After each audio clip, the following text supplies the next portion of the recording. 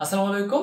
আমরা এখন শুরু করব তোমাদের চতুর্থ অধ্যায় আমার লেখালেখি ও হিসাব এই অধ্যায়টুকু। তো এই অধ্যায়টুকুতে আমরা কি শিখবো, আমি যদি সোজা বাংলা কথাই তোমাদেরকে বলে দেই, আমরা কাগজে কলমে লেখালেখি করি না, এই লেখালেখির কাজটুকু এখন আমরা কম্পিউটারে কেমনে করতে হয় এটা শিখবো প্রথম পার্টে। আর দ্বিতীয় পার্টে হচ্ছে আমরা মনে করো ব্যাংকের মধ্যে বড় বড় খাতার মধ্যে ছোট ছোট ছোট ছোট ঘর করে করে মানুষের টাকা পয়সার হিসাব রাখা হইতো না, কিংবা আগে স্কুলে আগেকার দিনে স্কুলে কে কত বেতন দিল ছোট ছোট ঘরে ঘরে ঘরে লিখে রাখতো না, হিসাব নিকাশ রাখা হইতো না, ওই কাজগুলো এখন আমরা কেমনে কম্পিউটারে করতে পারি ওইগুলো শিখবো এই অধ্যায়ে। তো আমি হচ্ছে এক এক করে বইয়ের মধ্যে যে শিখন ফলগুলোর কথা বলা হয়েছে এগুলো তোমাদেরকে বলে দেই, এগুলোই আমরা হচ্ছে এই অধ্যায়ে শিখবো। প্রথম, ওয়ার্ড প্রসেসরের গুরুত্বপূর্ণ বৈশিষ্ট্য ব্যাখ্যা করতে পারবো। ওয়ার্ড প্রসেসর কি জানবো, যেটা দিয়ে বেসিক্যালি আমরা লেখালেখিগুলো করবো না, ওইটাই ওয়ার্ড প্রসেসর। আচ্ছা, ওয়ার্ড প্রসেসরকে কিভাবে ব্যবহার করতে হয় সেগুলোর কৌশল জানবো। ডেফিনেটলি স্প্রেডশিটের গুরুত্বপূর্ণ বৈশিষ্ট্য, স্প্রেডশিট মানে হচ্ছে যেটা দিয়ে আমরা হিসাব টিসাব রাখবো, তো স্প্রেডশিটের গুরুত্বপূর্ণ বৈশিষ্ট্য জানবো। স্প্রেডশিটের ব্যবহার কোথায় কোথায় করা যায়, ব্যাংকে করা যায়, পড়াশোনার ক্ষেত্রে করা যায়, হিসাব নিকাশের ক্ষেত্রে করা যায়, স্কুল কলেজে করা যায়, এগুলো জানবো। স্প্রেডশিট কিভাবে ব্যবহার করতে হয় সেগুলোর কৌশল জানবো। ডেফিনেটলি কৌশল না জানলে কি ব্যবহার করতে পারবো নাকি। তারপর ওয়ার্ড প্রসেসর ব্যবহার করে আমরা সম্পাদনা করতে পারবো। ওয়ার্ড প্রসেসর ব্যবহার করে সম্পাদনার ইংরেজি হচ্ছে এডিট। সো ওয়ার্ড প্রসেসর মানে যেগুলো দিয়ে লেখালেখি করা যায় ওইগুলো ব্যবহার করে আমরা সম্পাদনা করতে পারবো, মানে আমরা লেখা এডিট করতে পারবো আর কি। কোনো একটা রচনা লিখলে সেটা এডিট করতে পারবো, কোনো একটা ইমেল লিখলে সেটা এডিট করতে পারবো। তারপর স্প্রেডশিট ব্যবহার করে হিসাব নিকাশ করতে পারবো, এটা তো ডেফিনেটলি করতে পারা উচিত। তো এই হচ্ছে আমাদের এই অধ্যায়ের পরিচিতি। ছোট্ট করে এবার চলো আমরা টপিক বাই টপিক এই অধ্যায়টুকু পড়া শুরু করে দিই, মানে লেখালেখি করা এবং হিসাব করা এগুলোকে কম্পিউটার ইউজ করে কেমনে করতে হয় সেটা শুরু করে দিই।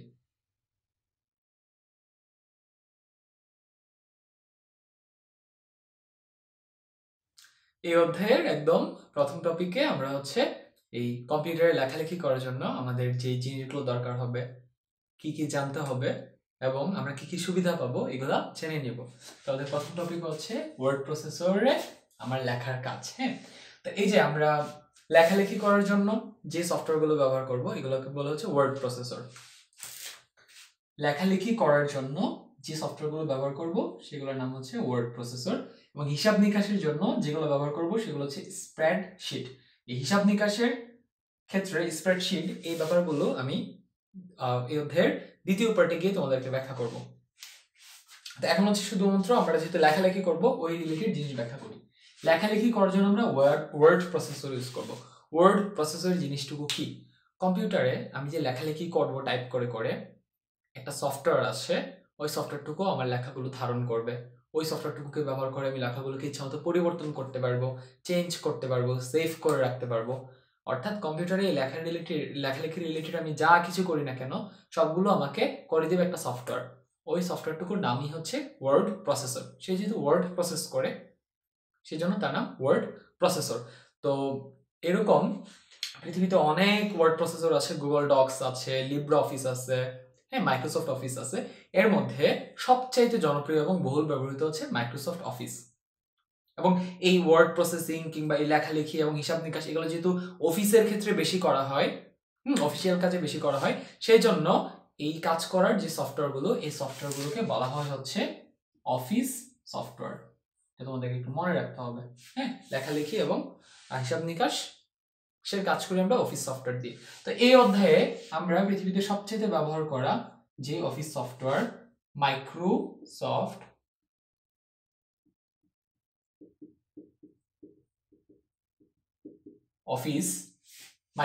অফিস নামে অনেকগুলো সফটওয়্যার আছে, একটা প্যাকেজ, সেই প্যাকেজে আমরা মাইক্রোসফট অফিস ওয়ার্ড ইউজ করব এবং হিসাব নিকাশের ক্ষেত্রে আমরা কোন সফটওয়্যারটুকু ব্যবহার করব সেটা তখন বলবো। তাইলে আমাদের কম্পিউটারে কিন্তু অবশ্যই এই মাইক্রোসফট অফিস ওয়ার্ড এই সফটওয়্যারটুকু থাকতে হবে। এই ক্ষেত্রে এই অধ্যায়ে আমরা, আচ্ছা এই ব্যাপারে আমি কিছুক্ষণ পরে বলছি, শুধু এতটুকু মনে রাখো আমরা মাইক্রোসফট অফিস ব্যবহার করব এবং লেখালেখির জন্য মাইক্রোসফট অফিস ওয়ার্ড ইউজ করব। আচ্ছা, তারপর এটা গেল। তারপর হচ্ছে এই যে আমরা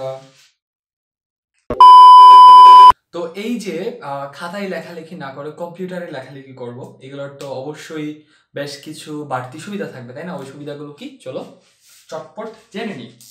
প্রথম সুবিধা, তুমি যে লিখছো ওখানে তুমি যদি ভুল করো, খাতায় লেখার সময় তুমি একটু ভুল করছো, ওটা কিন্তু কেটে আবার নতুন করে লিখতে হয়। আর এই ক্ষেত্রে তুমি যখন লিখবা তখন তুমি সাথে সাথে সংশোধন করতে পারবা, ভুল হইলে ক্লিয়ার করে আবার সংশোধন করতে পারবা। আচ্ছা, নির্ভুলভাবে লেখা যায়। তারপর ভুল লিখছো বাট তুমি জানো না সেখানে যে ভুল আছে, কম্পিউটার সেখানে যে ভুল আছে সেটা রেড করে দিবে, মানে তোমার ভুল ধরিয়ে দিবে। এবং তুমি যদি চাও শুধু ভুল ধরিয়েই দিবে না, তোমার ভুলটুকু অটোমেটিক্যালি সংশোধন করে দিবে, সেই অপশনও ওখানে থাকে। মনে করো তুমি একটা ভুল লিখলা যে আই স্টাডি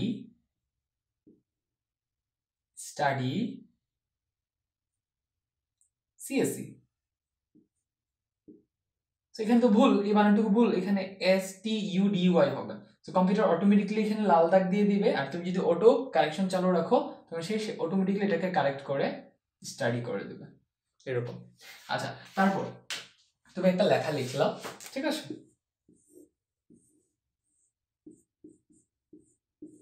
একটা লেখা লিখলা, এই লেখাটুকুকে তুমি ইচ্ছা মতো যা খুশি করতে চাও, একটা লেখা বড় করবা, সেটা কালারফুল করবা, তারপর কিছু একটা ডিলিট করে দিবা, বা অন্য কোনো একটা লেখা থেকে এনে এখানে অ্যাড করবা, যা খুশি করতে চাও সবকিছু তুমি করতে পারবা, মানে ইচ্ছে মতো তুমি এডিট করতে পারবা। এডিটের বাংলা হচ্ছে সম্পাদনা করতে পারবা। আচ্ছা, তারপরে তোমার মনে হলো আমি শুধু লিখছি, লেখাটাকে আরো আকর্ষণীয় করার জন্য সেখানে আমি একটা, মনে করো আমি একটা নদী সম্পর্কে লিখছি, আমি সেই নদীর ছবি দিব, তারপর সেই নদীর পানি কিভাবে বাড়ে কমে সেটার ব্যাপারে একটা আমি গ্রাফ দিব, তারপর সেই নদীতে কি কি মাছ পাওয়া যায় একটা টেবিল আকারে, হ্যাঁ, মাছের তথ্যগুলো দিয়ে দিলাম, তারপর একটা চার্ট দিয়ে দিলাম, ওই চার্টের মধ্যে এই এই নদীর কি কি শাখা নদী আছে, ওই শাখা নদীগুলো দেখা যাচ্ছে। তো এইভাবে আমি লেখার পাশাপাশি ছবি, গ্রাফ, টেবিল, চার্ট এগুলোর মাধ্যমে আমার লেখাকে আরো আকর্ষণীয় করে উপস্থাপন করতে পারি। তারপর তোমার মনে হলো যে তুমি এতটুকু কাজ শেষ করছো, তারপর আরো লিখতে হবে, এখন তুমি অন্য কোনো একটা কাজে যেতে হবে, তুমি এটাকে এখানেই সেভ করে রেখে চলে যেতে পারবা, পরবর্তীতে আবার এসে এখানে কাজগুলো তুমি কন্টিনিউ করতে পারবে। তাহলে এটা গেল, এটা গেল, এটা গেল, সো পরে কাজ করার জন্য তুমি এটাকে সেভ করে রাখতে পারবা। তারপর এই যে কপি পেস্টের এই ব্যাপারটুকু বলেছি, যে তোমার মনে হয়েছে যে এই অন্য একটা লেখার, অন্য একটা আর্টিকেলের একটা লেখা তোমার খুব পছন্দ হয়েছে, ওই লেখাটুকু কপি করে তুমি তোমার নিজের লেখায় এনে দিতে পারবে। তারপর এটা খুবই হেল্পফুল একটা জিনিস, ফাইন্ড এবং রিপ্লেস।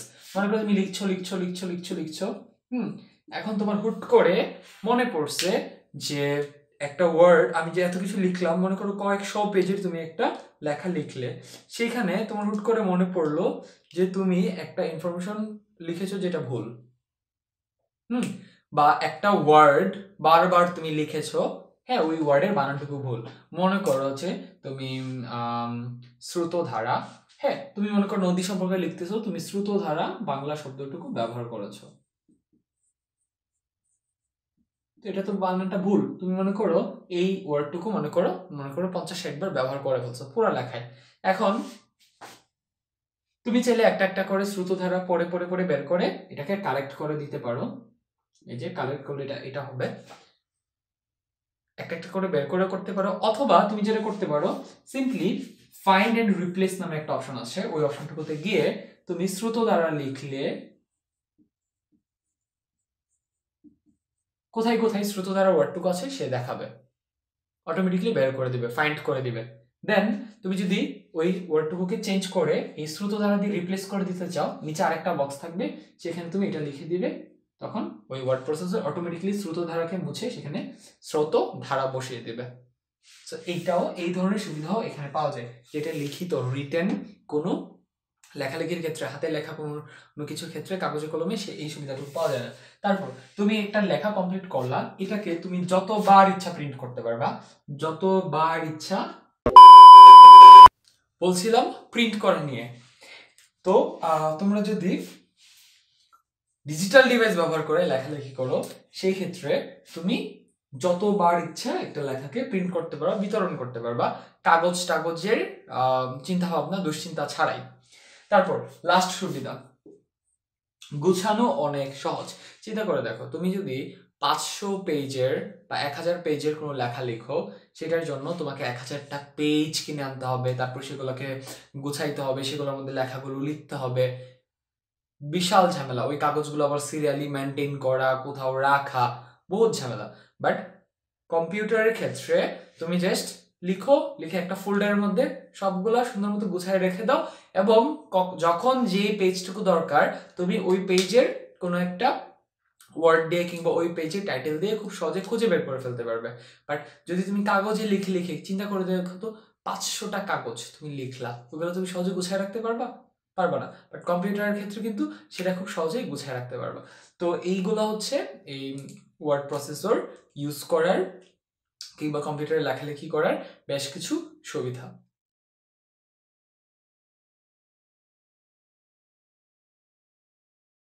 এখন হচ্ছে আমরা এই অধ্যায়ের সবচেয়ে এক্সাইটিং পার্ট, কিভাবে আমরা একটা সফটওয়্যার ব্যবহার করে কম্পিউটারে লেখালেখি করতে পারি, সেটা একদম স্ক্রিনে গিয়ে একদম প্র্যাকটিক্যালি সবকিছু দেখব। তো এই অধ্যায়ে আমি শুরুতেই বলেছি মাইক্রোসফট অফিস ব্যবহার করব। মাইক্রোসফট অফিসের যে ওয়ার্ড প্রসেসর, MS ওয়ার্ড, ওইটা ব্যবহার করব। সেক্ষেত্রে তোমাদেরকে বলে নেই, বর্তমানে মাইক্রোসফট অফিসের একদম লেটেস্ট ভার্সন যেটা 2019, সেটা চলছে। কিন্তু আমি জানি না কি কারণে তোমাদের এই 2022 সালে এসেও তোমাদের বইয়ের মধ্যে মান্ধাতা আমলের 2007 সালের অফিস ব্যবহার করে তোমাদের ব্যাপারগুলো দেখানো হয়েছে। তো এখন আমি চাইলে একদম লেটেস্ট ভার্সনের যে অফিস আছে সেটা থেকে দেখাতে পারি, কিন্তু দেখা যাবে যে তোমাদের সারা বাংলাদেশে যে পরীক্ষা হবে সেটা ওই বইয়ের উপর বেস করে হবে, 2007 সালের যে ভার্সনটুকু ওইটার উপর বেস করা হবে, এবং দেখা যাবে যে ওইখানে কিছুটা মিস হয়ে গেলে তোমাদের প্রবলেম হয়ে যাবে। তাই আমি 2007 সালেরটাই দেখাচ্ছি। তবে এতটুকু বলতে পারি, 2007 সালের যেই সিস্টেম, ওইটা তুমি যদি জানো তাহলে একদম লেটেস্ট ভার্সনেও তুমি ঠিক ওই সিস্টেম, মানে হালকা পাতলা একটু চেঞ্জ হবে, বাট ওই প্রসিডিউর মেনটেন করে একদম লেটেস্ট ভার্সনেও তুমি কাজ করতে পারবে। তো আমরা এই ক্ষেত্রে মাইক্রোসফট অফিসের 2007 সালের ভার্সন ব্যবহার করব। তো শুরুতে হচ্ছে এই সফটওয়্যারটুকু তোমরা কোত্থেকে ডাউনলোড করতে পারবা সেটা আমি দেখিয়ে দিব। ডাউনলোড করার পর তোমরা আগের ক্লাসে কিভাবে চালু করতে হয়, কিভাবে ফাইল সেভ করতে হয়, আগের সেভ করা ফাইল ওপেন করতে হয়, সেগুলো দেখেছিলে, ওগুলো ছোট্ট করে দেখিয়ে তারপর হচ্ছে আমরা বেসিক্যালি এই অধ্যায়ে এই ক্লাসে আমরা যেই ব্যাপারগুলো শিখবো ওইগুলো শেখা শুরু করে দেব। তো এই ক্লাসে আমরা কি শিখবো? এই ক্লাসে সবার আগে আমরা শিখবো লেখালেখিকে কিভাবে ইচ্ছামতো সাজানো যায়, লেখালেখির সাজসজ্জা কিরকম, এই যে লেখাগুলোর ফন্ট আছে, হ্যাঁ, এই ফন্টগুলোর বিভিন্ন আবার স্টাইল আছে, তারপরে এই ফন্টগুলোর সাইজ আছে, রং আছে, ওইগুলো কিভাবে চেঞ্জ করতে হয় সেগুলো দেখবো। তো এই যে ওয়ার্ড প্রসেসিং এর ক্ষেত্রে, লেখালেখির ক্ষেত্রে এই লেখাগুলোকে নিয়ে নাড়াচাড়া করা, এগুলার সাইজ টাইজ নির্ধারণ করা, এই মানে লেখাগুলোকে সুন্দর করা, এই যে প্রসেসিংটুকু, এই কাজটুকুকে বলে হচ্ছে ফরম্যাটিং টেক্সট। এটা এমসিকিউতে জানতে চাওয়া হয়, এটা মাথায় রাখতে হবে। তো এরপর হচ্ছে এই যে এই লেখাগুলোর ভিতরে কোনো চেঞ্জ কিভাবে আনতে হয়, কোনো কিছু কিভাবে ডিলিট করতে হয়, নতুন করে অ্যাড করতে হয়, মানে লেখার সম্পাদনা বা এডিট করা, এই ব্যাপারটুকুও আমরা শিখব। তারপর লেখালেখির আরো সাজসজ্জা আমরা শিখবো। কিরকম? আমরা লেখার মাঝে কিভাবে টেবিল অ্যাড করতে হয়, তারপর বিভিন্ন ধরনের ইলাস্ট্রেশন, যেমন সারণী কিভাবে যোগ করতে হয়, ছবি কিভাবে যোগ করতে হয়, ওয়ার্ড আর্ট কিভাবে যোগ করতে হয়, এগুলো দেখবো। ওয়ার্ড আর্ট জিনিসটা কি তখনই তোমাদেরকে দেখাবো। আচ্ছা, তারপরে আরো বেশ কিছু জিনিস দেখবো, যেমন এই যে এটা তো তোমার পেজ হবে, সেই পেজের মার্জিন বলে একটা জিনিস থাকবে, সেই মার্জিন কিভাবে ঠিক করতে হয় সেগুলো দেখবো। তারপর এই যে লিখছি আমি, এটা একটা প্যারাগ্রাফ, এটা একটা প্যারাগ্রাফ, এটা একটা প্যারাগ্রাফ, এই প্যারাগ্রাফগুলোর লাইন ব্যবধান আছে, একটার সাথে আরেকটা ব্যবধান, বা প্রত্যেকটা লাইনের সাথে এই লাইনের সাথে এই লাইনের ব্যবধান, এগুলো কিভাবে সেট করতে হয় ওইগুলো দেখবো। তারপর হচ্ছে এই যে পৃষ্ঠা নাম্বার অ্যাড করা শিখবো, এবং সবশেষে হচ্ছে এই যে আমি যে লিখছি সেগুলোর বানানগুলো ঠিক হয়েছে কিনা, সেগুলো পরীক্ষা করা শিখতে পারবো, সেগুলোকে কিভাবে সংশোধন করা যায় অটোমেটিক্যালি সেগুলো শিখবো। তো আশা করি বুঝতে পেরেছো। তো এখন চলো এক এক করে আমরা স্ক্রিনে এই ব্যাপারগুলো দেখা শুরু করে দিই। ঠিক আছে, তো আমি এখন হচ্ছে শুরুতে তোমাদেরকে কিভাবে এই যে তোমাদের এই সফটওয়্যারটুকু ব্যবহার করে শেখাবো, সেক্ষেত্রে তো সফটওয়্যারটুকুর দরকার হবে, তাই না? ওই সফটওয়্যারটুকু কিভাবে তোমরা ডাউনলোড করবে, কোত্থেকে ডাউনলোড করবে সেটি দেখিয়ে দিচ্ছি। আচ্ছা, তোমরা হচ্ছে প্রথমে ক্রোম ওপেন করবে। আমি ক্রোম ওপেন করলাম। তোমরা যদি ক্রোম খুঁজে না পাও সেক্ষেত্রে স্টার্ট থেকে স্টার্ট বাটনে চাপবে, তারপর রান লিখবে, তারপর এটা ওপেন করবে। ওপেন করার পর এখানে ক্রোম লিখবে, লিখে ওকে করবে। যদি কম্পিউটারের ক্রোম থেকে থাকে সেটা চালু হয়ে যাবে। এখান থেকে তোমরা ভিজিট করবে downloadable.com। আচ্ছা, সফটওয়্যার ডাউনলোড করার সময় যেন অবশ্যই তোমাদের এই যে উইন্ডোজ ডিফেন্ডার, এই অ্যান্টিভাইরাস, এটা মাইক্রোসফটের উইন্ডোজের সাথেই দেওয়া থাকে, এটা আলাদা করে ডাউনলোড করতে হয় না। এটা যেন অবশ্যই তোমাদের চালু করা থাকে, এটা মাথায় রাখতে হবে। তাহলে সফটওয়্যার ডাউনলোড করার সময় ওটাতে কোনো ভাইরাস থাকলে সেটা এই অ্যান্টিভাইরাসটুকু ডিটেক্ট করতে পারবে এবং তোমার কোনো ক্ষতি হতে সে দিবে না। আচ্ছা, আমি ভুল লিখেছিলাম, downloadable.com হবে। তো এখানে যাওয়ার পর এখানে সার্চ করতে হবে অফিস ওয়ার্ড 2007 লিখে।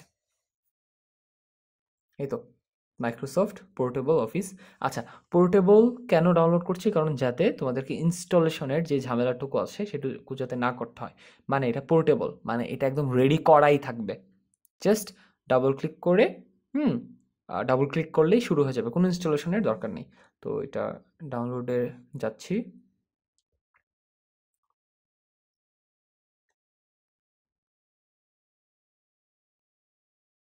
এই তো ক্লিক টু প্রসিড দিলে ডাউনলোড হয়ে যাবে।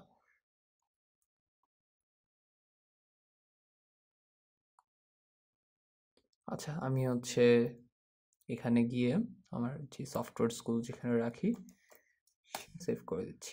তো এখানে আমি সেভ দিচ্ছি। তো ডাউনলোড শুরু হয়ে গেছে। এই যে শো অল দিলে আমি ডাউনলোডটুকু দেখতে পাবো। এই যে ডাউনলোড হচ্ছে। তো আমি হচ্ছে ডাউনলোডটুকু শেষ হওয়া পর্যন্ত ভিডিওটুকু স্কিপ করছি। তো আমার ডাউনলোড শেষ হয়ে গেছে, কমপ্লিট হয়ে গেছে।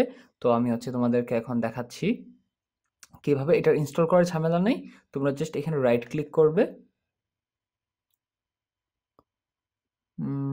আই ডোন্ট নো এত সময় নিচ্ছে কেন। আচ্ছা, এখান থেকে তারপর রান এরপরে চাপবে, চাপার পর অনুমতি চাইবে তোমার কাছে, তুমি ইয়েস করে দিবে। ইয়েস করে দেওয়ার পর তুমি 1 মিনিটের মতো অপেক্ষা করবে। অপেক্ষা করলে তোমার এই যে যেইখানে এই ডাউনলোড করা ফাইলটুকু আছে ঠিক এটার নিচেই তোমার সবগুলো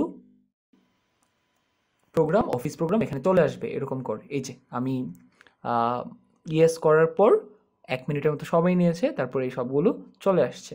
তারপর এখানে এই যে তোমরা দেখতে পাচ্ছ winword.exe, এটা হচ্ছে আমাদের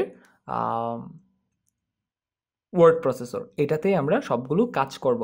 আর কিছুক্ষণ পর হচ্ছে আমরা যে হিসাব নিকাশ করব সেটা হচ্ছে এই যে এক্সেল, এটাতে দেখব। ঠিক আছে? আচ্ছা, তো এখন হচ্ছে আমরা এটা চালু করছি। আমি ডাবল ক্লিক করে দিচ্ছি। এই তো এখনই চালু হবে। তো এই যে আমার মাইক্রোসফট ওয়ার্ড চালু হয়ে গেছে। এখন হচ্ছে আমি তোমাদেরকে একদম শুরুতে বেসিক কয়েকটা জিনিসের সাথে পরিচয় করায় দিব, যেমন অফিস বাটন এবং এখানকার বেশ কিছু অপশন আছে সেগুলোর সাথে। তো অফিস বাটন হচ্ছে এই যে কোণার বক্স করা 4টা বক্স একসাথে, এটা দেখতে পাচ্ছ, এটা হচ্ছে অফিস বাটন। তো এই যে তোমরা এই অফিস বাটনের উপর মাউসের কার্সার নিলেও দেখতে পাবে যে এখানে কি কি করা যায়। ঠিক আছে? এই যে এখানে লেখা, এই যে লেখা দেখাচ্ছে। আচ্ছা, তারপর এখানে চাপলাম, চাপার পর প্রথম অপশন নিউতে চাপ দিলে এই যে দেখো আমি নিউতে চাপলাম। এই যে আমার আমি যদি নতুন কোনো লেখা শুরু করতে চাই সেক্ষেত্রে নিউতে চাপবো। এই যে আমাকে 2টা অপশন দিবে। আমার যেহেতু ব্ল্যাঙ্ক, আমি যদি একদম নতুন করে শুরু করতে চাই সেক্ষেত্রে ব্ল্যাঙ্ক ডকুমেন্টে ডাবল ক্লিক করব, নতুন একটা ফাইল শুরু হয়ে যাবে। আচ্ছা, যা হোক, তারপরের অপশন হচ্ছে এই যে ওপেন। ওপেন দিয়ে কি করে, মনে করো তুমি কোনো একটা ফাইলে আগে থেকে কাজ করে রেখেছিলে, কাজটুকু শেষ করোনি, এখন সেই ফাইলটুকু আবার ওপেন করে তুমি এই কাজটুকু করতে চাও, আগের কাজটুকু শেষ করতে চাও, সেক্ষেত্রে তুমি ওপেন চাপলে তোমার উইন্ডোজ এক্সপ্লোরার চালু হবে, ফাইল এক্সপ্লোরার চালু হবে, সেখান থেকে তুমি তোমার ওই ফাইলটুকু যেখানে আসে সেখানে গিয়ে ওই ফাইলটুকুতে ক্লিক করে ওপেন চাপলেই ওই ফাইলটুকু আবার চালু হয়ে যাবে। তারপর হচ্ছে সেভ, মনে করো আমি কিছু একটা লিখলাম এখানে, মাই নেম ইজ এক্স। আচ্ছা, তো এই যে এটি লিখে আমি সেভ করতে যাচ্ছি, এখানে সেভ চাপলেই, অথবা তোমরা যদি কিবোর্ড থেকে Ctrl+S চাপো, তাহলে এই ফাইলটুকু সেভ হয়ে যাবে। সেভ, এগুলো তোমরা আগের ক্লাসে দেখেছিলে, সেভ করার সময় তোমাকে একটি নাম দিতে হবে এবং কোথায় সেভ করবে সেটি দেখিয়ে দিতে হবে। আচ্ছা, তারপরের অপশন হচ্ছে সেভ অ্যাজ। সেভ এসে চাপলে অ্যাকচুয়ালি মনে করো তুমি অলরেডি এই ফাইলটুকু সেভ করে রেখেছো, এখন তুমি চাচ্ছ যে এটা যেভাবে আছে সেভাবে থাকুক, তুমি এই ফাইলটুকুকে আবার নতুন করে অন্য একটা ফাইল রূপে নতুন নাম দিয়ে সেভ করবা। সেই ক্ষেত্রে তুমি সেভ অ্যাজ চাপবে, চাপলে তুমি বর্তমান যে ফাইলটুকু আছে সেটা বাদে, সেটাকে কোনো ধরনের চেঞ্জ না করে নতুন করে এই ফাইলটুকুর আরেকটা কপি তুমি অন্য নাম দিয়ে সেভ করতে পারবে। আচ্ছা, তারপর সবার শেষের যে অপশন সেটা হচ্ছে ক্লোজ। এই ক্লোজে চাপলে এই আমার সম্পূর্ণ প্রোগ্রামটুকু অফ হয়ে যাবে। তো এইগুলো ছিল হচ্ছে একদম মাইক্রোসফট ওয়ার্ডের বেসিক পরিচিতি। তো এবারে হচ্ছে আমি তোমাদের প্রথম মাইক্রোসফট ওয়ার্ডের তোমাদের এই ক্লাসের প্রথম জিনিস দেখাচ্ছি, লেখালেখির সাজসজ্জা। আমি তোমাদেরকে বলেছিলাম লেখালেখির সাজসজ্জার এই ব্যাপারটুকুকে বলা হয় ফরম্যাটিং টেক্সট, মানে টেক্সটকে ইচ্ছামতো ফরম্যাট করা, সাজানো, যা খুশি নিজের দরকার মতো করে নেওয়া, এই ব্যাপারটুকুকেই বলা হচ্ছে ফরম্যাটিং টেক্সট। তো ফরম্যাটিং টেক্সটের ক্ষেত্রে আমরা সবার আগে যে জিনিসটুকু দেখব সেটুকু হচ্ছে এই যে আমার লেখাগুলো, এই লেখাগুলো, এই যে এটা হচ্ছে আমার লেখা, এই লেখার আমরা ফন্ট স্টাইল চেঞ্জ করা যায়, সেটা কিভাবে করতে হয় সেটা দেখব, এবং এই লেখার সাইজ চেঞ্জ করা যায়, বিভিন্ন রং দেওয়া যায়, সেই ব্যাপারগুলো শুরুতে দেখব। আচ্ছা, তো এই হচ্ছে আমার লেখা, আমি এটা লিখলাম। এখন আমি চাচ্ছি এটার ফন্টটুকু চেঞ্জ করতে। তো ফন্টটুকু চেঞ্জ করার জন্য আমি কি করব, খুব সিম্পলি আমি এই লেখাটুকু সিলেক্ট করব। সিলেক্ট করে এই যে দেখো, এই যে উপরে এটা দেখতে পাচ্ছ, এই লেখাগুলো, এই যে সবগুলো একটার পর একটা, home, insert, page layout, references, Mailings, review, view, এইগুলোকে এক একটাকে বলা হয় হচ্ছে ট্যাব। ঠিক আছে, সো এখান থেকে আমি হোম ট্যাবে যখন থাকবো, ট্যাবগুলো চেঞ্জ করা যায় চাইলে, insert tab, page layout, references. হ্যাঁ, যখন আমি হোম ট্যাবে যাব তখন আমি সেখানে ফন্ট পরিবর্তন করার অপশনটুকু দেখতে পাবো। তো এই হোম ট্যাবের মধ্যে এইখানে একটা ঘর, এইখানে একটা ঘর, এইখানে একটা ঘর, এই ঘরটার নাম ফন্ট, এই ঘরটার নাম প্যারাগ্রাফ, এই ঘরটার নাম স্টাইলস, এই ঘরটার নাম এডিটিং, এই ঘরটার নাম ক্লিপবোর্ড। এই প্রত্যেকটা ঘরকে বলা হয় হচ্ছে গ্রুপ। তো এই যে আমি ফন্ট চেঞ্জ করার জন্য ফন্ট গ্রুপের মধ্যে অপশনটুকু পাবো ফন্ট চেঞ্জ করার, এই নিচের অ্যারো বা নিচের দিকে মুখ করে অ্যারো বাটনটুকুতে ক্লিক করলে একটি ড্রপ ডাউন মেনু বের হবে। ড্রপ ডাউন মানে হচ্ছে এই যে দেখো, এই যে ড্রপ করে নিচের দিকে বের হচ্ছে ডাউন, এই জন্য এটার নাম হচ্ছে ড্রপ ডাউন মেনু। এখান থেকে আমি ইচ্ছা মতো ফন্ট চেঞ্জ করতে পারবো। এই যে আমার ফন্ট চেঞ্জ হয়ে গেছে, আমি লেখাটুকুকে একটু বড় করে দেখতে চাই যাতে ফন্ট চেঞ্জ হলে সেটা বোঝা যায়। লেখাটুকু বড় করার অপশন এটার পাশেই, ফন্টের পাশে, এই যে এখান থেকে আমি ইচ্ছে মতো লেখা বড় করতে পারবো, কিংবা ইচ্ছে মতো লেখা আমি ছোট করতে পারবো। এই যে বড় করেছি। আচ্ছা, তো আমি এখন চাচ্ছি এই লেখাটুকুর ফন্ট আরো চেঞ্জ করে করে দেখতে। এই যে মনে করো হচ্ছে আমি এই ফন্টটুকু দিতে চাই, এটা দিতে চাই, যেই ফন্ট ইচ্ছা এখান থেকে আমি ইচ্ছে মতো ফন্ট চুজ করতে পারবো। আচ্ছা, তো মনে করো হচ্ছে আমি এই ফন্টটুকু চুজ করলাম। আচ্ছা, এই যে সেই ফন্টটুকু এখানে কার্যকর হয়ে যাবে। তারপর হচ্ছে আমি চাচ্ছি যে এই ফন্টটুকুর কালার চেঞ্জ করতে। আমি এই লেখাটুকু সিলেক্ট করব, করে এই যে ফন্ট গ্রুপের মধ্যে এই যে এখান থেকে এই যে এই ড্রপ ডাউনে ক্লিক করলে আমি সব ধরনের কালার দেখতে পাবো। এখান থেকে আমার যেই কালার ইচ্ছা আমি চুজ করতে পারবো। আমি আপাতত লাল রাখলাম। ঠিক আছে, তাহলে এইভাবে হচ্ছে আমরা একটা লেখার সাজসজ্জার ক্ষেত্রে আমরা এই যে ফন্ট স্টাইল নির্বাচন করা, এবং ফন্টের সাইজ চেঞ্জ করা এবং রং নির্ধারণ করা, এই কাজটুকু আমরা করতে পারি। মানে হচ্ছে আমরা টেক্সট ফরম্যাটিং করতে পারি। তবে এক্ষেত্রে তোমাদেরকে একটা জিনিস অবশ্যই মাথায় রাখতে হবে, যেটা এমসিকিউতে জানতে চাওয়া হয়, সেটা হচ্ছে ফন্ট চেঞ্জ করার অপশন কোথায় থাকে। কোথায় যেন থাকে বলেছিলাম, হোম ট্যাবের কিংবা হোম মেনুর ফন্ট নামের গ্রুপে ফন্ট চেঞ্জ করার অপশনসগুলো থাকে। আচ্ছা, এখন আমরা শিখব হচ্ছে এই লেখালেখির সাজসজ্জার ক্ষেত্রে বুলেট পয়েন্ট জিনিসটুকু কি, কিংবা আচ্ছা, বুলেট পয়েন্ট জিনিসটুকু কি আগে বলে নেই। এই যে তোমরা মাঝে মাঝে তালিকা করো না, মনে করো তুমি বাজার থেকে কিছু ফল কিনতে চাও, সেই ফলগুলো কেনার তালিকা করলা, আম, জাম, লিচু, কাঁঠাল, নারকেল, কিংবা বাংলাদেশে কিছু নদীর তালিকা করলা সংখ্যা দিয়ে, 1 নম্বরে পদ্মা, 2 নম্বরে মেঘনা, এরকম।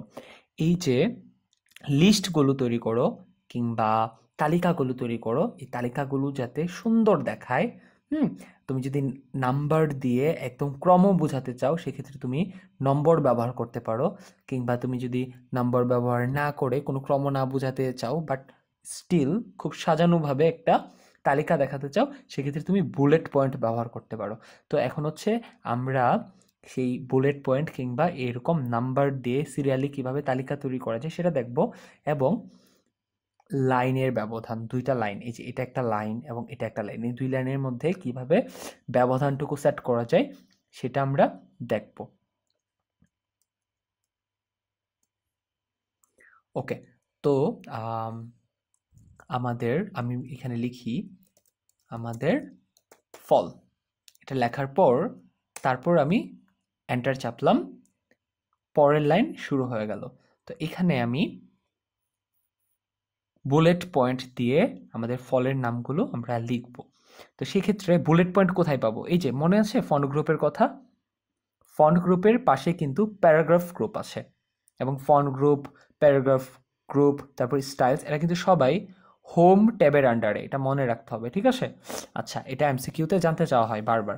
এই যে তোমাদেরকে এখানে বারবার বলে দিচ্ছে হোম ট্যাবের প্যারাগ্রাফ গ্রুপে বুলেট ও নম্বরের আইকন কমান্ড পাওয়া যায়। এই যে দেখো, হোম ট্যাবের প্যারাগ্রাফ গ্রুপে আমি বুলেট সেট করার অপশনটুকু পাবো। এই যে এটা হচ্ছে বুলেটের অপশন, এটা হচ্ছে নাম্বারের অপশন। তো শুরুতে আমরা বুলেটটুকু ব্যবহার করা শিখি। এই যে বুলেটে চাপলাম, এটা চাপা অবস্থায় এই যে বুলেট চলে আসছে। এখন আমি যা লিখবো সেগুলো বুলেট হয়ে যাবে। তারপর আম লিখলাম, তারপর আমি নিচের লাইনে আবার জাম লিখবো, এন্টার চাপবো, এন্টার চাপলে নিচে চলে যাবে জাম। তারপর আরও লিখলাম কমলা, তারপর কলা। এভাবে করে আমি তারপর হচ্ছে মনে করো কাঁঠাল, ঠিক আছে? এইভাবে করে হচ্ছে আমি বুলেট পয়েন্ট দিয়ে কোনো লেখা লিখতে পারি। তো এখন আমি হচ্ছে তোমাদেরকে কিভাবে সিরিয়ালি নাম্বার ওয়াইজ লিস্ট করতে হয় সেটা দেখাচ্ছি। তো বুলেট পয়েন্ট যেহেতু এখন আর দরকার নেই, সেটা বন্ধ করে দিচ্ছি। বন্ধ করে, আচ্ছা এটা ক্লিন করে দেই। এবার আমি লিখতে যাচ্ছি আমাদের নদী, আমাদের নদী লিখে নিচের লাইনেই তো আমি লিস্টটুকু করব, তাই না? তো নিচের লাইনে গেলাম এন্টার চেপে, তারপরে যে 1 2 3-তে চাপলাম প্যারাগ্রাফ গ্রুপ থেকে। এখন দেখো 1 চলে আসছে, ঠিক আছে? এখন আমি লিখি এখানে পদ্মা,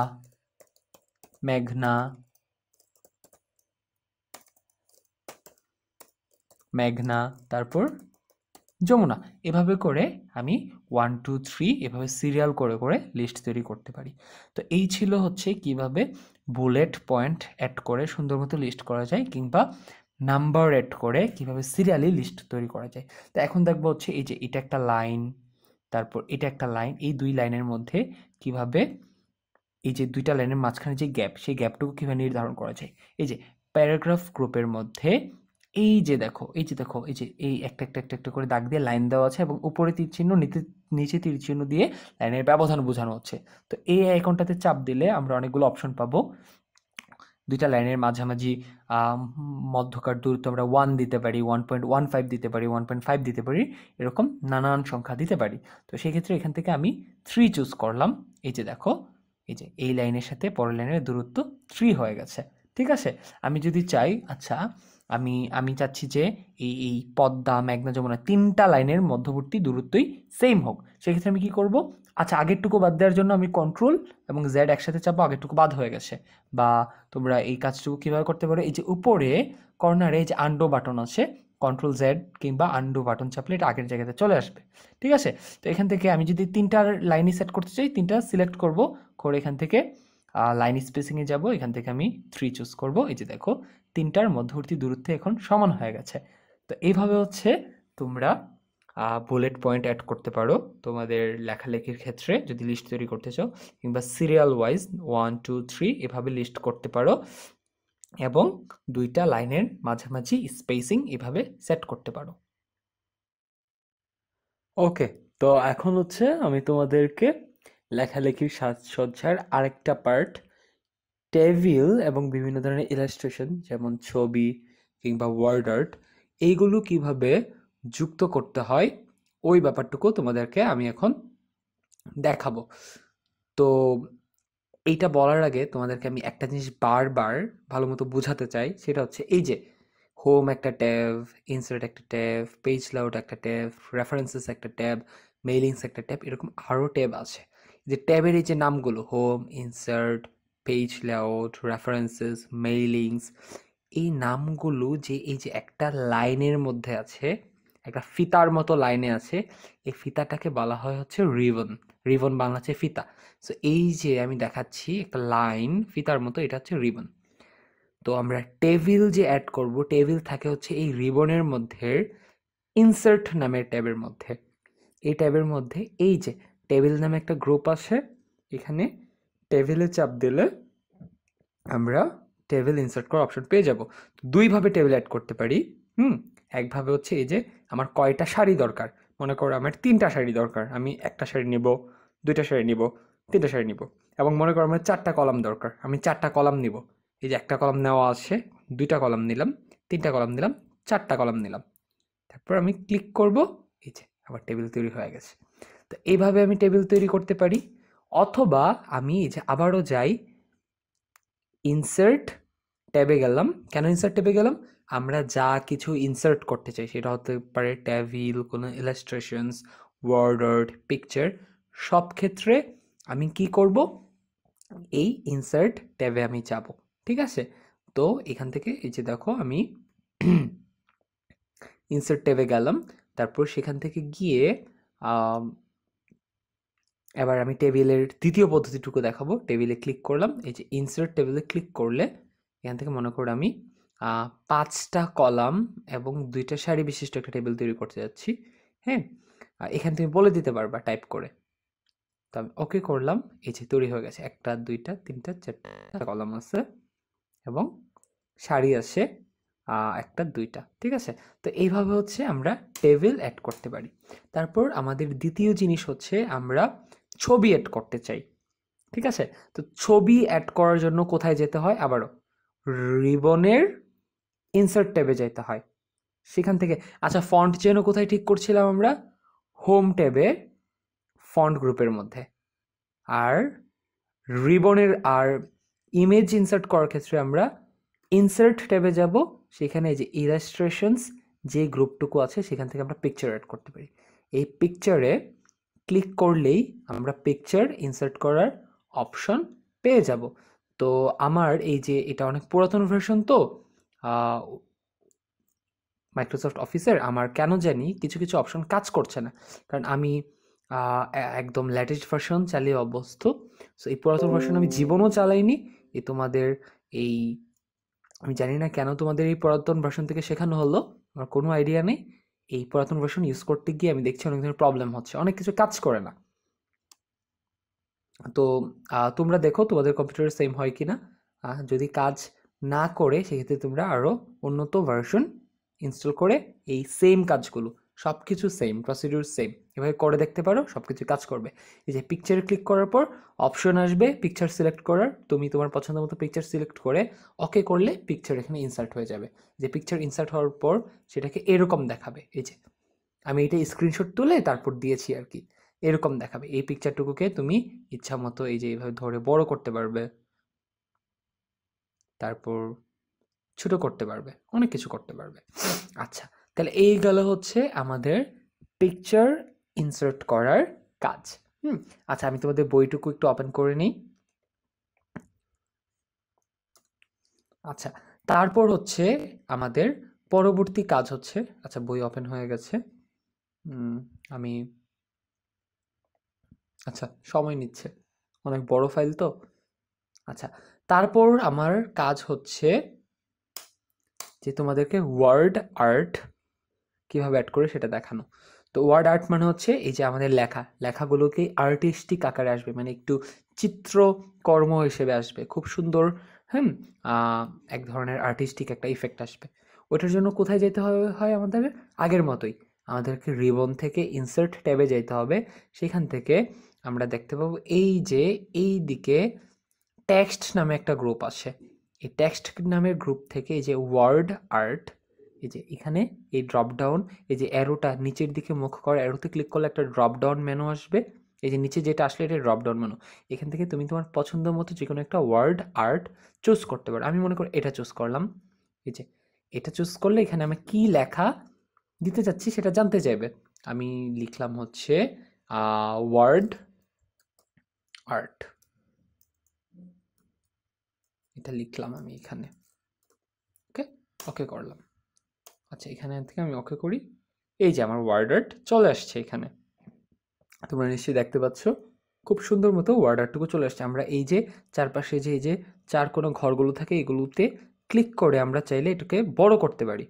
এই যে বড় করে তারপর হচ্ছে আমরা যেহেতু মুভ করতে চাই এই যে মাউস দিয়ে আচ্ছা এইভাবে হচ্ছে আমরা ওয়ার্ড আর্টটুকুকে বড় ছোট করতে পারি, তাই না? আচ্ছা, তারপর হচ্ছে আমরা টেবিল অ্যাড করা দেখলাম, ইমেজ অ্যাড করা দেখলাম, তারপর ওয়ার্ড আর্ট অ্যাড করা দেখলাম, এবং আমরা জানলাম কোনটা কোথায় থাকে। টেবিল, ইমেজ, ওয়ার্ড আর্ট এগুলো সবগুলোই ইনসার্ট ট্যাবে থাকে।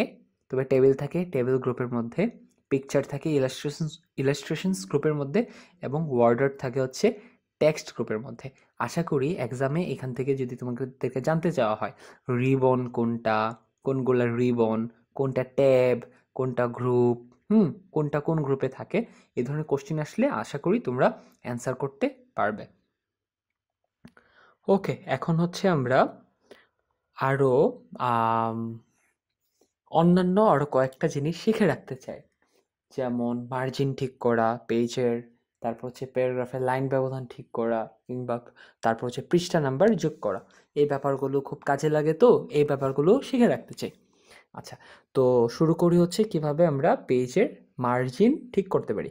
এই যে আমার এই যে লেখা শুরুতে এই যে গ্যাপটুকু, এটাই হচ্ছে মার্জিন। তো মার্জিন সেট করার জন্য আমাদেরকে যেতে হবে এই যে রিবনের পেজ লেআউট ট্যাবে। ওখানে এই যে পেজ সেটআপ নামের এই যে গ্রুপটুকু দেখতে পাচ্ছ না, এই গ্রুপের মধ্যে মার্জিন, এই যে মার্জিন অপশনের অ্যারোতে ক্লিক করলে একটা ড্রপ ডাউন মেনু আসবে, সেখান থেকে আমরা ইচ্ছা মতো মার্জিন চুজ করে নিতে পারবো। তো আমি মনে করা হচ্ছে এক্ষেত্রে ওয়াইড মার্জিনটুকু চুজ করলাম। এই যে দেখো ওয়াইড একটা মার্জিন চলে আসছে।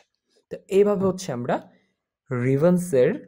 রিবনের পেজ লেআউট ট্যাব থেকে ট্যাবের পেজ সেটআপ গ্রুপে মার্জিন সেট করতে পারি। তারপর হচ্ছে আমরা দেখতে চাই এই যে এই লাইনগুলো, হ্যাঁ এটা তো সম্পূর্ণটুকু মিলে একটা প্যারাগ্রাফের প্রত্যেকটা লাইনের মধ্যে এই যে স্পেসগুলো, এই লাইনের আগে কতটুকু স্পেস থাকবে, এই লাইনের পরে কতটুকু স্পেস থাকবে, এগুলো আমরা সেট করে দিতে চাই। ঠিক আছে, তো সেই ক্ষেত্রে আমরা মনে করব হচ্ছে এই লাইনের আগে কতটুকু স্পেস থাকবে, পরে কতটুকু স্পেস থাকবে, এটা সেট করতে চাচ্ছি। ঠিক আছে, তো সেটার জন্য আমরা কি করব, আমরা এই যে রিবনসের পেজ লেআউটে আসব, এসে এই যে এখানকার প্যারাগ্রাফ যেই গ্রুপটুকু আছে এখানে স্পেসিং নামের যে অপশনটুকু, এই যে এখান থেকে আমরা এই ব্যাপারটুকু সেট করতে পারবো। তো এই লাইনের উপরে কতটুকু গ্যাপ থাকবে সেটা সেট করতে পারবো এখান থেকে বিফোর। সো আমি এটা বাড়িয়ে দিচ্ছি, যে দেখো উপরে গ্যাপ তৈরি হচ্ছে, আর যদি আমি আফটারের গ্যাপটুকু বাড়াই তাহলে নিচে গ্যাপ বাড়বে। ঠিক আছে, তো এভাবে হচ্ছে আমরা কোনো একটা লাইনের উপরে এবং নিচে কতটুকু গ্যাপ থাকবে সেটা এখান থেকে সেট করতে পারি। আর আমরা যদি এই সবগুলা টেক্সটের ক্ষেত্রে প্রত্যেকটা লাইনের আগে পরে কতটুকু গ্যাপ হবে সেটা সেট করতে চাই। তাই সবগুলোকে সিলেক্ট করে এখান থেকে আমরা আমাদের ইচ্ছা মতো গ্যাপ আমরা দিয়ে দিতে পারি। এই যে দেখো সবগুলোর আগে গ্যাপ তৈরি হচ্ছে, আর আফটারে দিলে সবগুলোর পিছনে গ্যাপ তৈরি হবে। এই যে, ঠিক আছে। আচ্ছা, তাহলে এই গেল হচ্ছে কিভাবে আমরা প্যারাগ্রাফের একটা লাইনের সাথে আরেকটা লাইনের স্পেসিংটা সেট করব। তারপর হচ্ছে সবশেষ দেখতে চাই হচ্ছে আমরা একটা এই যে আমাদের ওয়ার্ড ডকুমেন্ট, এখানকার প্রত্যেকটা পেজে আমি পেজ নাম্বার অ্যাড করতে চাই। সেটা কোত্থেকে অ্যাড করব? তো পেজ নাম্বার অ্যাড করার জন্য আমি তোমাদেরকে বলেছি যে কোনো কিছু অ্যাড করতে হলে যেতে হয় কোথায়? রিবনসের ইনসার্ট ট্যাবে। ইনসার্ট ট্যাবের মধ্যে তোমরা দেখো এই যে হেডার অ্যান্ড ফোটার নামে একটা গ্রুপ আছে। এখান থেকে এই যে পেজ নাম্বারে ক্লিক করলে তোমরা এখানে অনেকগুলো অপশন পাবে। Top of the page, bottom of the page, page margins, তোমাদের যেখানে ইচ্ছা তোমরা সেটা চুজ করতে পারো। সেখানে পেজ নাম্বার অটোমেটিক্যালি তোমাকে অ্যাড করতে হবে না, অটোমেটিক্যালি যদি টপে চুজ করো এইখানে, বটমে চুজ করলে এখানে এভাবে পেজ নাম্বার চলে আসবে, মার্জিনে চুজ করলে এখানে এভাবে পেজ নাম্বার চলে আসবে। তাহলে হচ্ছে আমরা কি কি শিখলাম? কিভাবে আমরা এই যে আমাদের এই লেখাগুলোর মার্জিন কিভাবে ঠিক করতে পারি সেটা শিখলাম। কোথায়? রিবনসের পেজ লেআউট থেকে, তাই না? আচ্ছা, এবং তারপর পেজ সেটআপ গ্রুপের মার্জিনস অপশন থেকে। তারপর একই জায়গার প্যারাগ্রাফ গ্রুপ থেকে আমরা স্পেসিং ঠিক করতে পারি, এবং ইনসার্টের হেডার অ্যান্ড ফুটার গ্রুপ থেকে আমরা পেজ নাম্বার সেট করতে পারি। তো আশা করি তোমাদের এই যে এই অধ্যায়ের যেই ব্যাপারগুলো, যেই জিনিসগুলো তোমাদের প্র্যাকটিক্যালি দেখা দরকার ছিল তোমরা সেগুলো দেখতে পেরেছো, কিভাবে এগুলো কাজ করতে হয় তোমরা সেগুলো দেখেছো। এইখানে তোমাদের বইয়ে তোমাদের জন্য বেশ কিছু ছোট ছোট কাজ দেওয়া আছে। যেমন হচ্ছে এই যে এইখানে একটা কাজ, তোমার যে কোনো একটি পাঠ্য বই থেকে একটি প্যারাগ্রাফ ওয়ার্ড প্রসেসরে লিখে বিভিন্ন ফন্ট, স্টাইল, সাইজ ও রঙের ব্যবহার করো এবং ডকুমেন্টের একটি নাম দিয়ে সংরক্ষণ করো। এগুলো কিভাবে করাতে হয় আমি কিন্তু দেখিয়েছি। তো তোমরা কিন্তু এগুলো অবশ্যই এই কাজগুলো বাসায় নিজে নিজে করে দেখবে। এগুলো কিন্তু তোমাদের পরীক্ষার সময় প্র্যাকটিক্যাল যখন পরীক্ষা হবে তখন এই কাজগুলো তোমাদেরকে করতে দিতে পারে। তারপর বুলেট ও নম্বর ব্যবহার করে তোমার পছন্দের কয়েকজন ক্রিকেট খেলোয়াড়ের নাম লেখো। কীভাবে তালিকা করার সময় বুলেট কিংবা নম্বর ব্যবহার করা যায় সেটাও আমি তোমাদেরকে দেখিয়েছি। তারপর 10 জনের দলে ভাগ হয়ে সকলের নাম, পিতার নাম, বয়স, রোল নম্বর টেবিলে বা সারণীতে উপস্থাপন করো। সেটাও কিন্তু আমি তোমাদেরকে দেখিয়েছি কিভাবে টেবিল ইনসার্ট করতে হয়। ওইভাবে কিন্তু তুমি এই কাজটুকু করে ফেলতে পারো। তারপর শিক্ষকের সহায়তায় তোমার তৈরি করা একটি ডকুমেন্টে ছবি যোগ করো। ছবিও কিভাবে যোগ করতে হয় সেটিও আমি দেখিয়েছি। তারপর সবশেষে তোমার বিদ্যালয়ের নাম ওয়ার্ডের বিভিন্ন স্টাইলে উপস্থাপন করো। ওয়ার্ডেড কিভাবে অ্যাড করতে হয় সেটাও দেখিয়েছি। একটি ডকুমেন্ট প্রস্তুত করে মার্জিন নির্ধারণ করো, মার্জিন অ্যাড করো, তোমাদেরকে দেখিয়েছি। এবং এই ক্ষেত্রে তোমাদের আরও কাজ হচ্ছে, তোমার বাংলা অথবা ইংরেজি পাঠ্যপুস্তক থেকে একটি অংশ টাইপ করে তার লাইন ব্যবধান নির্ধারণ করো। লাইন ব্যবধান নির্ধারণ করাও আমি তোমাদেরকে দেখিয়েছি। তোমার তৈরিকৃত একটি ডকুমেন্টে পৃষ্ঠা নম্বর অ্যাড করে সংরক্ষণ করো। এই ব্যাপারটুকুও আমি তোমাদেরকে দেখিয়েছি। তো আশা করি এই কাজগুলো তোমাদের প্র্যাকটিক্যাল এক্সামে যদি তোমাদেরকে করতে দেওয়া হয় তোমরা বেশ ভালো মতো করতে পারবে।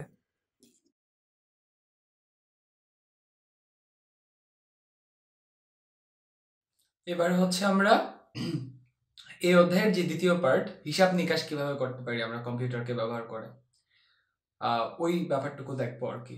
মানে হচ্ছে স্প্রেডশিট সফটওয়্যারকে কিভাবে ইউজ করে আমরা আমাদের তথ্যগুলোকে সুন্দর মতো সাজিয়ে রাখতে পারি, এবং ওই তথ্যগুলোর মধ্যে যদি কোনো হিসাব করার দরকার পড়ে সেই হিসাব আমরা কিভাবে করতে পারি। তোমরা ভাবতে পারো যে আবার ক্যালকুলেটর ব্যবহার করা শেখাচ্ছি কিনা। বলা চলে ক্যালকুলেটরের মতোই কিছু একটা, তবে ক্যালকুলেটরের চাইতেও আরো বিস্তৃত কনসেপ্টের কিছু একটা। তো শুরু করছি হচ্ছে আমাদের এখনকার টপিক, স্প্রেডশিট ও আমার হিসাব নিকাশ। তো শুরুতে হচ্ছে তোমাদেরকে আমি একটু বলি স্প্রেডশিট জিনিসটা কি, জিনিসটা অ্যাকচুয়ালি কি বোঝায়।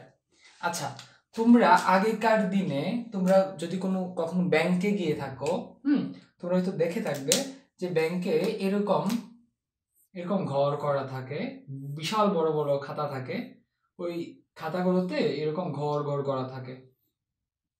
ওই ঘরগুলোতে মনে করে এটা একজন গ্রাহক এখানে গ্রাহকের নাম গুলো থাকে।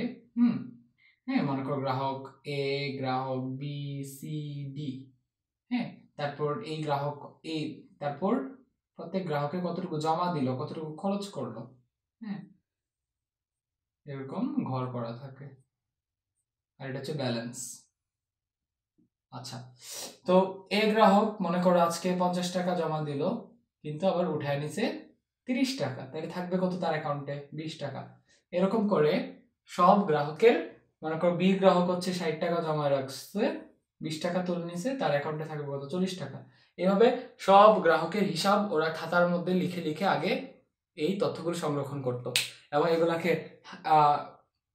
কাগজে কলমে কিংবা ক্যালকুলেটর দিয়ে ব্যবহার করে করে হিসাব করত, যেটা ছিল ভয়ঙ্কর রকমের একটা ঝামেলাপূর্ণ কাজ, এবং প্রায়শই এগুলোতে ভুল হইতো, আগুন লাগলে সব পুড়ে যেত, নষ্ট হয়ে যেত, খুঁজে বের করা যেত না।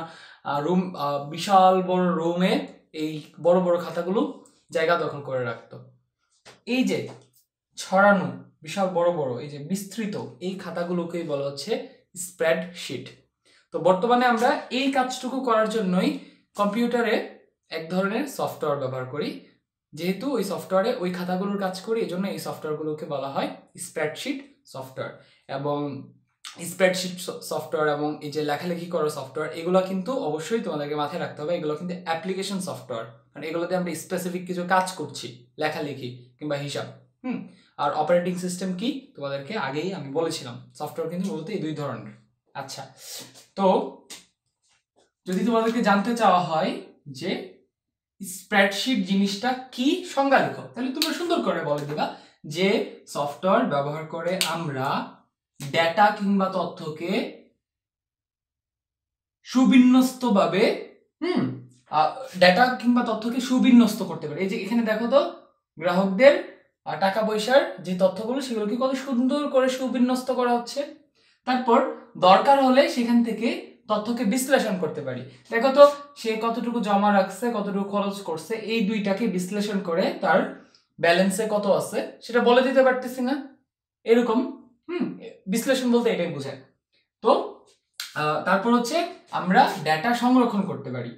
এই যে দেখো এই স্প্রেডশিটটুকুর মধ্যে, এটা যদি কম্পিউটারে হয়ে থাকে সেক্ষেত্রে কিন্তু এই প্রত্যেকটা গ্রাহকের টাকা পয়সার যে তথ্যগুলো সেগুলো কিন্তু আমি সংরক্ষণ করে রাখছি, পরে দরকার হলে সে যদি এসে তার ব্যালেন্সের কথা জানতে চায় সেটা কিন্তু সে জানতে চেতে পারবে। তাহলে যে সফটওয়্যার ব্যবহার করে আমরা ডেটা কিংবা তথ্যকে সুন্দর মতো বিন্যাস করতে পারি, দরকার হলে বিশ্লেষণ করতে পারি এবং পরবর্তী কাজের জন্য সংরক্ষণ করতে পারি, ওই ধরনের সফটওয়্যারকে বলা হচ্ছে স্প্রেডশিট সফটওয়্যার। খুবই সিম্পল একটা কনসেপ্ট, আগে জাস্ট খাতায় ছিল, কাগজে কলমে ছিল, এখন সেটা কম্পিউটারে চলে আসছে, এরকম ছক করা। আচ্ছা, তারপর এখন আমরা এই যে স্প্রেডশিট সফটওয়্যারটুকু কি জানলাম, এখন স্প্রেডশিট সফটওয়্যারের কি কি বৈশিষ্ট্য আছে ওইগুলো এক এক করে জানবো। প্রথম বৈশিষ্ট্য, স্প্রেডশিট সফটওয়্যারে তুমি চাইলেই যে কোনো ধরনের তথ্য সেখানে জমা রাখতে পারবা না, চাইলে ইমেজ, ভিডিও এগুলো জমা রাখতে পারবা না। তুমি কি পারবা? তুমি হচ্ছে শুধুমাত্র সংখ্যা এবং অক্ষরভিত্তিক তথ্য জমা রাখতে পারবা।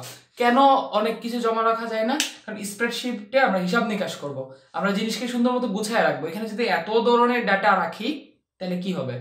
অগোছালো হয়ে যাবে। এই জন্য খুবই সিম্পল রাখার জন্য আমরা সংখ্যা এবং অক্ষর দিয়ে যেসব ডাটা রিপ্রেজেন্ট করা যায়, এ বি সি ডি, তারপর 1 2 3 4 কিংবা সাংকেতিক চিহ্ন, এগুলো ব্যবহার করে যে ধরনের ডাটা সংরক্ষণ করা যায় ওইগুলো নিয়েই কাজ করব।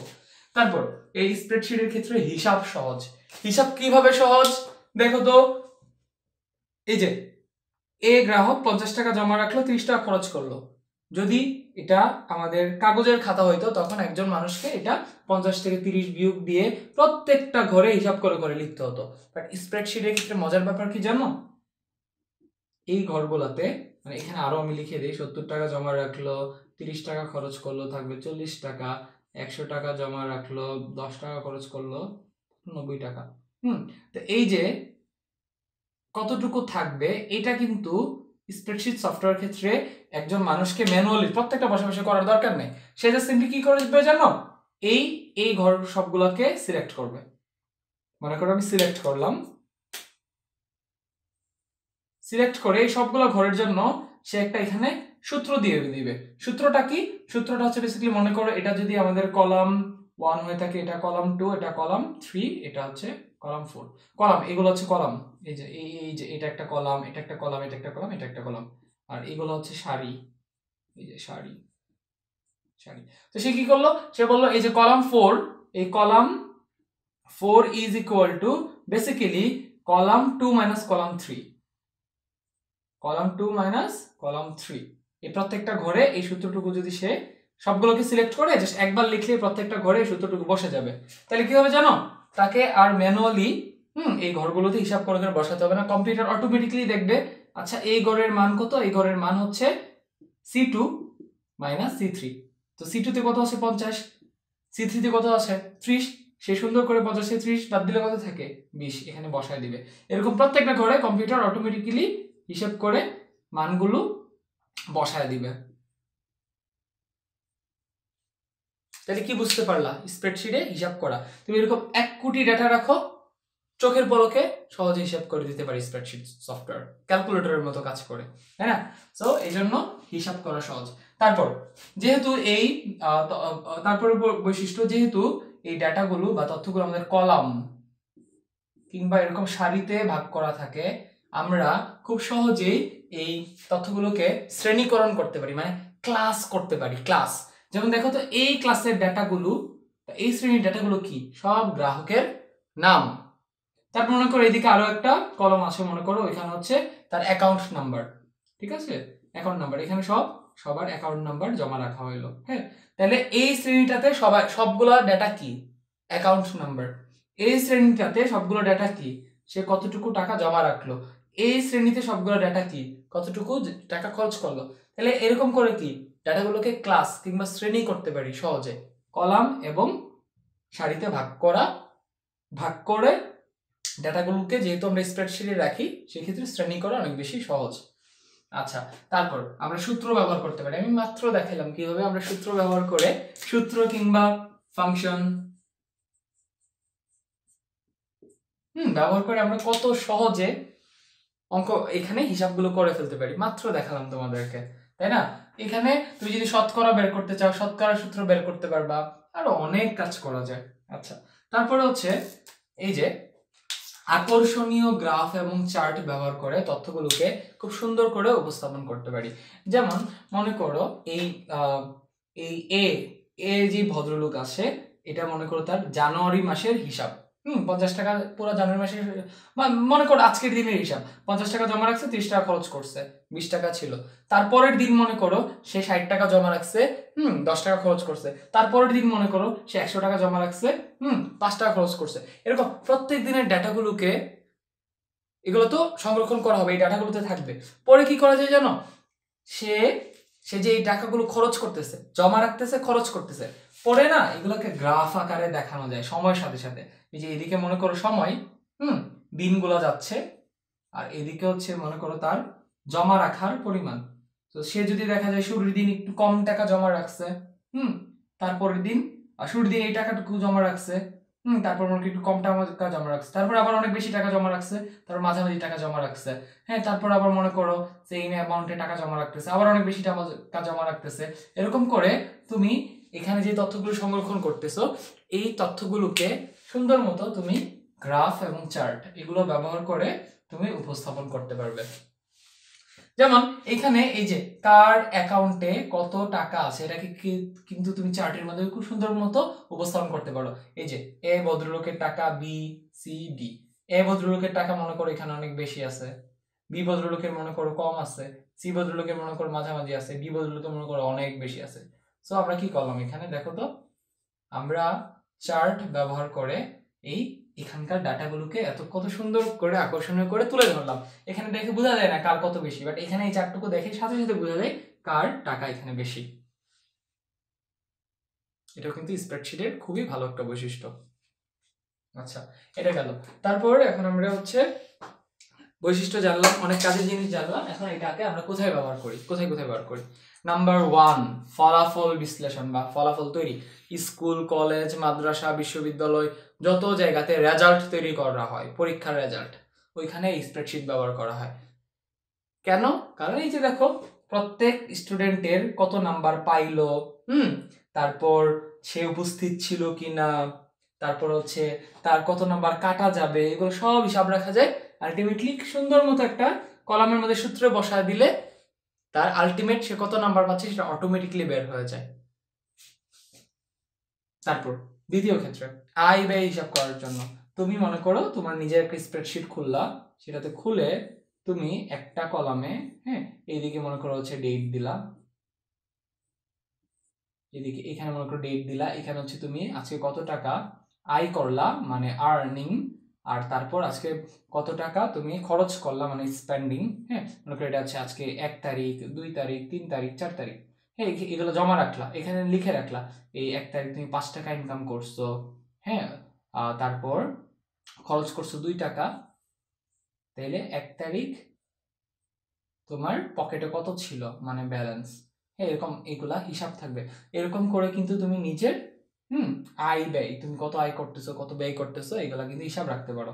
বাজেট প্রণয়ন, এই সেম একই রকম ভাবে, হ্যাঁ, বাজেট প্রণয়নের ক্ষেত্রে এই সফটওয়্যারগুলো ব্যবহার করা হয়। যেমন মনে করো এই ডাটাগুলো যদি আমি মুছে দেই,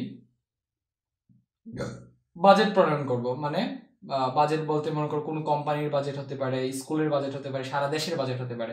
মনে করো এখানে খাতের নাম লিখলাম, এখানে হচ্ছে বরাদ্দ কত, ঠিক আছে, তো খাতের নাম মনে করো নৌ খাত, তারপর মনে করো হচ্ছে স্বাস্থ্য খাত, তারপর মনে করো হচ্ছে শিক্ষা খাত। প্রত্যেক খাতে আমরা কত করে টাকা, এখানে মনে করো 100 কোটি টাকা, এখানে মনে করো 200 কোটি টাকা, এখানে মনে করো 300 কোটি টাকা, এরকম এভাবে কিন্তু আমরা কোন খাতে কত বরাদ্দ করতেছি এইগুলাকে এবার সংরক্ষণ করে পরে চার্ট এবং গ্রাফের মাধ্যমে খুব সুন্দর করে দেখাইতে পারি কোন খাতে কত বেশি টাকা যাচ্ছে কোনটাতে কম যাচ্ছে। আচ্ছা, তারপর এই যে কোনো কোম্পানির যে চাকুরিজীবী এদের বেতন কত হবে সেগুলো কিন্তু সেম আয় ব্যয় হিসাবের মতো করে আমরা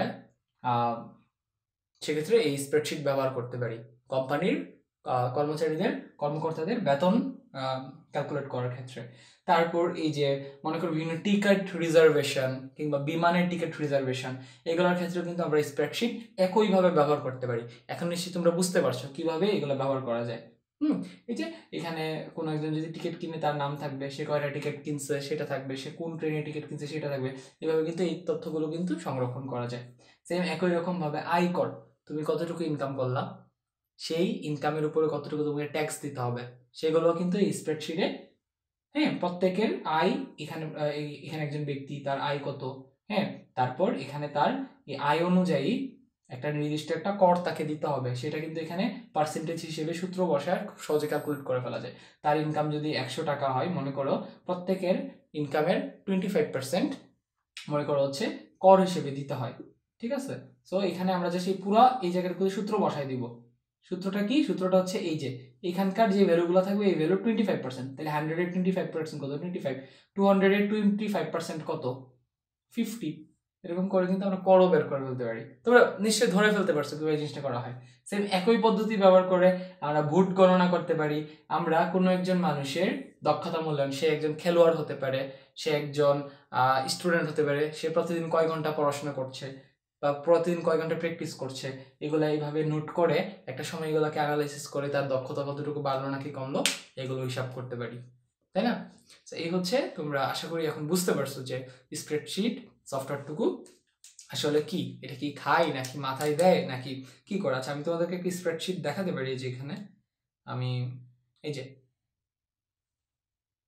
আচ্ছা এটা লোডিং হোক, আমি তোমাদেরকে এই যে এটা একটা স্প্রেডশিট সফটওয়্যার, এই যে দেখতে পাচ্ছ, যে দেখো এখানে ডেটাগুলো এই যে কলামের মধ্যে কত সুন্দর করে ঘর ঘর করে রাখা আছে, তাই না? আচ্ছা, তো আমি কতগুলো স্প্রেডশিটের নাম লিখে দিই। যেমন মাইক্রোসফট যে স্প্রেডশিটটুকু তৈরি করে এটার নাম হচ্ছে মাইক্রোসফট অফিস এক্সেল। এরকম গুগল যে স্প্রেডশিটটুকু তৈরি করেছে ওইটার নাম হচ্ছে গুগল শিট।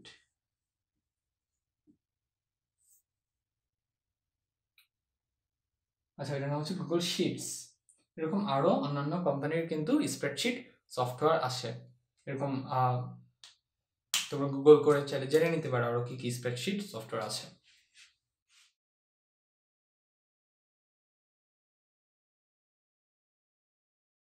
এবারে হচ্ছে আমরা এই অধ্যায়ের এই যে স্প্রেডশিট সফটওয়্যার, এরকম একটা স্প্রেডশিট সফটওয়্যার একদম এক্স্যাক্টলি একটা কম্পিউটারে ব্যবহার করে তোমাদেরকে আমি দেখাবো। তো এই অধ্যায়ে আমরা খুব বেশি কিছু দেখবো না। তোমরা হয়তো তোমরা যখন এইচএসসি তে যাবে তখন আরো বিস্তারিত আরো অনেক কিছু দেখতে পাবে স্প্রেডশিটের, বা তোমাদের যদি আগ্রহ থাকে তোমরা কিন্তু ইউটিউবে কিন্তু স্প্রেডশিটের উপর কোর্স করে ফেলতে পারো তোমাদের যদি শেখার ইচ্ছা থাকে। বাট এই ক্লাসে হচ্ছে আমরা এই যে স্প্রেডশিটের ভিতরে অনেকগুলা ঘরের তথ্যকে কিভাবে গুণ করতে হয় এটা দেখবো, কিভাবে ভাগ করতে হয় এটা দেখবো, এবং শতকরা কিভাবে নির্ণয় করতে হয় এটা দেখবো। তো এই ক্লাসে হচ্ছে তোমাদের ক্লাসে হচ্ছে আমরা যে স্প্রেডশিট সফটওয়্যারটুকু ব্যবহার করব সেটা হচ্ছে মাইক্রোসফট অফিস এক্সেল, এই সফটওয়্যারটুকু ব্যবহার করব, ঠিক আছে? আচ্ছা, তারপর আর হচ্ছে ওয়ার্ড প্রসেসরের কাজ দেখাতে গিয়ে আমি তোমাদেরকে 2007 সালের যে ওয়ার্ড প্রসেসরটা আছে ওইটাতে দেখিয়েছিলাম। তোমাদের বইয়ে যেহেতু 2007 সালের টুকু দেওয়া আছে সেই জন্য আমি স্প্রেডশিটের ক্ষেত্রেও ওই সফটওয়্যারটুকুই ব্যবহার করে দেখাবো। তো চলো আমরা কম্পিউটারের স্ক্রিনে চলে যাই। আমরা হচ্ছে এখন এই যে স্প্রেডশিট ব্যবহার করে কিভাবে গুণ করতে হয় ওটা শিখব। তো তোমরা ক্লাস 8-এ স্প্রেডশিট সফটওয়্যার কীভাবে চালু করতে হয়, কীভাবে একটা স্প্রেডশিট ওপেন করতে হয়, তোমরা এগুলো শিখেছ। আমি সেগুলো এখন আর দেখালাম না। আর তুমি যদি দেখতে চাও আমি সেক্ষেত্রে কুইক দেখাতে পারি। তোমরা স্টার্টে যাবে, গিয়ে এক্সেল লিখবে, কি এন্টার করবে, এক্সেল চালু হয়ে যাবে। আচ্ছা, তো আমি হচ্ছে এক্সেলের 2007 ভার্সন ইউজ করবো বলেছিলাম, বাট আমি দেখলাম যে আমার এই যে উইন্ডোজ 10-এর সাথে এত আগের ভার্সন ঠিকমতো কাজ করছে না। তাই হচ্ছে আমি একদম লেটেস্ট যেই অফিস প্রোগ্রাম ওইটাই ইউজ করছি। বেসিক্যালি সবগুলো অফিস প্রোগ্রামই সেম, শুধুমাত্র হালকা পাতলা একটু পার্থক্য ছাড়া। সো আশা করি তোমাদের কোনো প্রবলেম হবে না। তো এইভাবে হচ্ছে অফিস প্রোগ্রাম চালু কীভাবে করতে হয় দেখিয়ে দিলাম, তাই না? আচ্ছা, এই যে চালু হয়েছে। চালু হওয়ার পর এরকম আসছিল।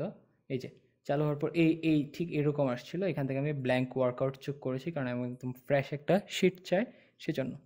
আচ্ছা, তো কীভাবে চালু করে দেখিয়ে দিলাম। কেটে দিই। আচ্ছা, তো আমি একটা স্প্রেডশিট চালু করেছি। স্প্রেডশিটের মধ্যে এই যে এগুলো হচ্ছে প্রত্যেকটা সেল, আর এই বরাবর এগুলো হচ্ছে সারি, মানে 1 নাম্বার সারি, 2 নাম্বার সারি, 3 নাম্বার সারি, 4 নাম্বার সারি, 5 নাম্বার সারি। আর এগুলো হচ্ছে কলাম, এ column, B column, C column, D column. ঠিক আছে? তোমরা সেল চিনলে, সারি চিনলে, কলাম চিনলে, যেগুলো তোমাদেরকে ক্লাস 8-এ শেখানো হয়েছে, তাই না? আচ্ছা, তো এইগুলোই বেসিক। এবং এই যে এই প্রত্যেকটা সেলের মান তুমি এইভাবে এখানে প্রত্যেকটা সেলের মধ্যে কি হবে সেগুলো টাইপ করে ইনসার্ট করতে পারবে, এবং প্রত্যেকটা সেলের মান বেসিক্যালি এই যে এই জায়গাটুকুতেও দেখা যায়। আচ্ছা, ওকে। তো আমরা হচ্ছে এখন চাচ্ছি এই যে এই মাসে, মনে করো এটা ফেব্রুয়ারি, সরি সাউন্ডের সমস্যা হয়েছিল। আচ্ছা, তো এই মাসে মনে করো এই ফেব্রুয়ারি মাসে বাজারের খরচ তুমি এই স্প্রেডশিটে লিখে রেখেছিলে। মানে এই মাসে তোমার চাউল লেগেছে টোটাল 15 কেজি লেগেছে, প্রত্যেক কেজির দাম 50 টাকা। ডাল লেগেছে 5 কেজি, প্রত্যেক কেজির দাম 70 টাকা। তেল লেগেছে 6 কেজি, প্রত্যেক কেজির দাম 90 টাকা। এখন তুমি চাচ্ছ যে এই খরচগুলো হয়েছে, এখন তুমি প্রত্যেকটা চাইলে এই গুণ করে করে ক্যালকুলেটরে বা হাতে গুণ করে করে তুমি চাইলে বের করতে পারো তোমার টোটাল এই মাসে কত খরচ হয়েছে। বাট সেটা হাতে না করে আমরা চাচ্ছি এরকম যদি হতো যে এখানে আরও অনেক পণ্য ছিল, এতগুলো তো তোমার হাতে করে কষ্ট। সেক্ষেত্রে তুমি চাচ্ছ যে এই সবগুলো একটা ক্লিকেই হয়ে যাক। কতটুকু আসলো, সো সেইটাই হচ্ছে আমরা এখন দেখব। আচ্ছা, চিন্তা করে দেখো তো টোটাল চালের খরচ কত হবে। প্রত্যেক কেজি যদি 50 টাকা করে হইতে থাকে, 50 কেজির দাম কত? 15 গুণ 50, তাই না? তাহলে এই ঘরে বেসিক্যালি এই ঘরটাতে আসলে এই ঘর এবং এই ঘরের গুণফল হবে, তাই না? এই দুইটা ঘরের এই এই যে এই দুইটা ঘরের গুণফল হবে হচ্ছে এই ঘরে, তারপর এই দুইটা ঘরের গুণফল হবে হচ্ছে এই ঘরে, এই দুইটা ঘরের গুণফল হবে হচ্ছে এই ঘরে। তাহলে আমরা একটা কাজ করে ফেলি, চলো।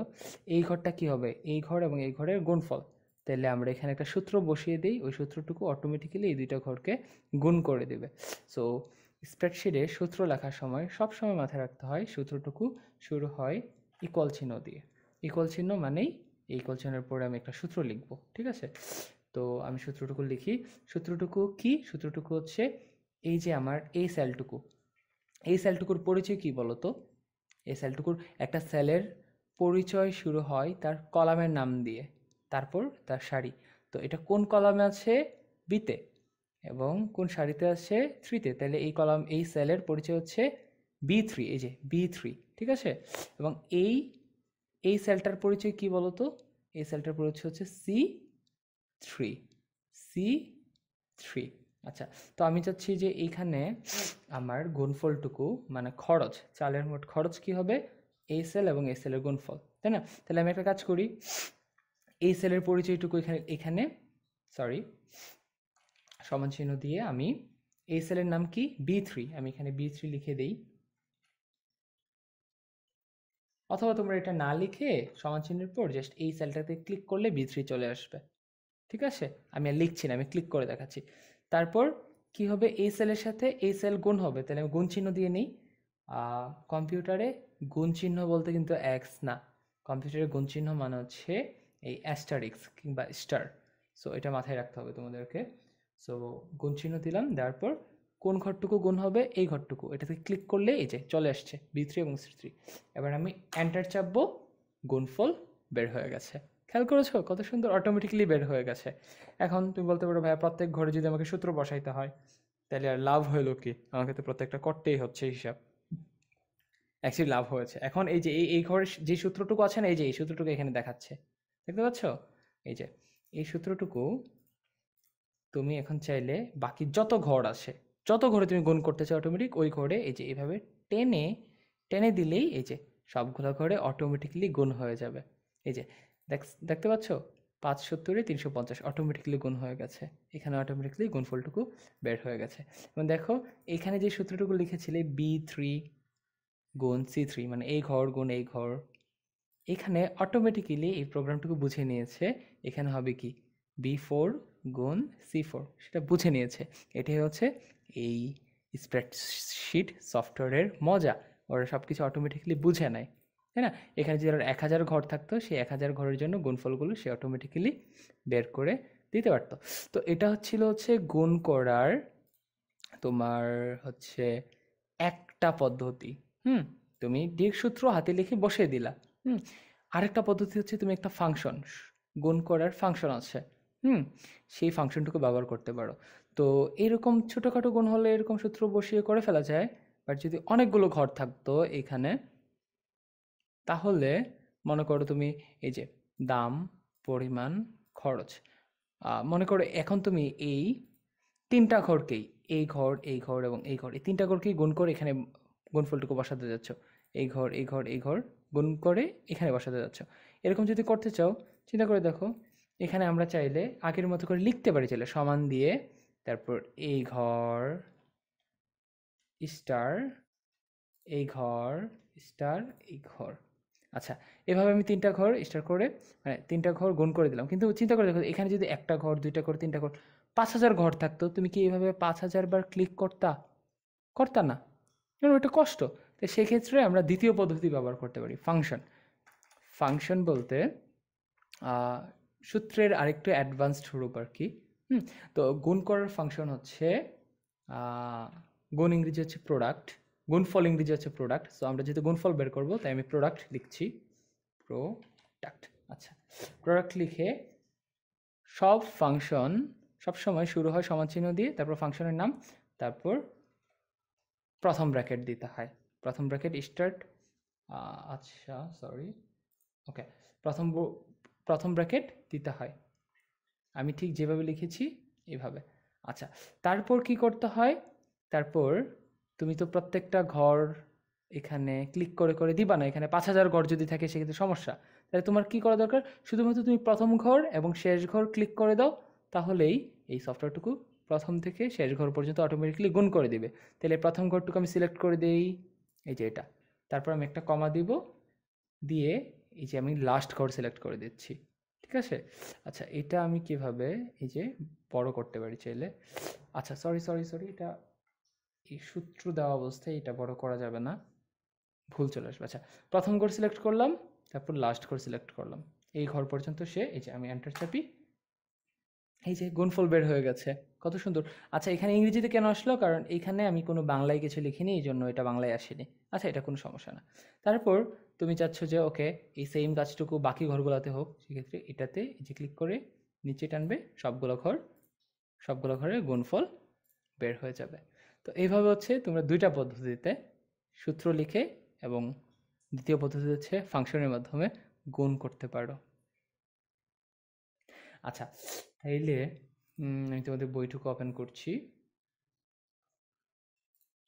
এই যে তাহলে আমরা এই যে এই প্রথম পদ্ধতিতে গুণ ফর্মুলা বসিয়ে এবং দ্বিতীয় পদ্ধতিতে গুণ ফাংশন ব্যবহার করে দুই ধরনের গুণ শিখে ফেললাম।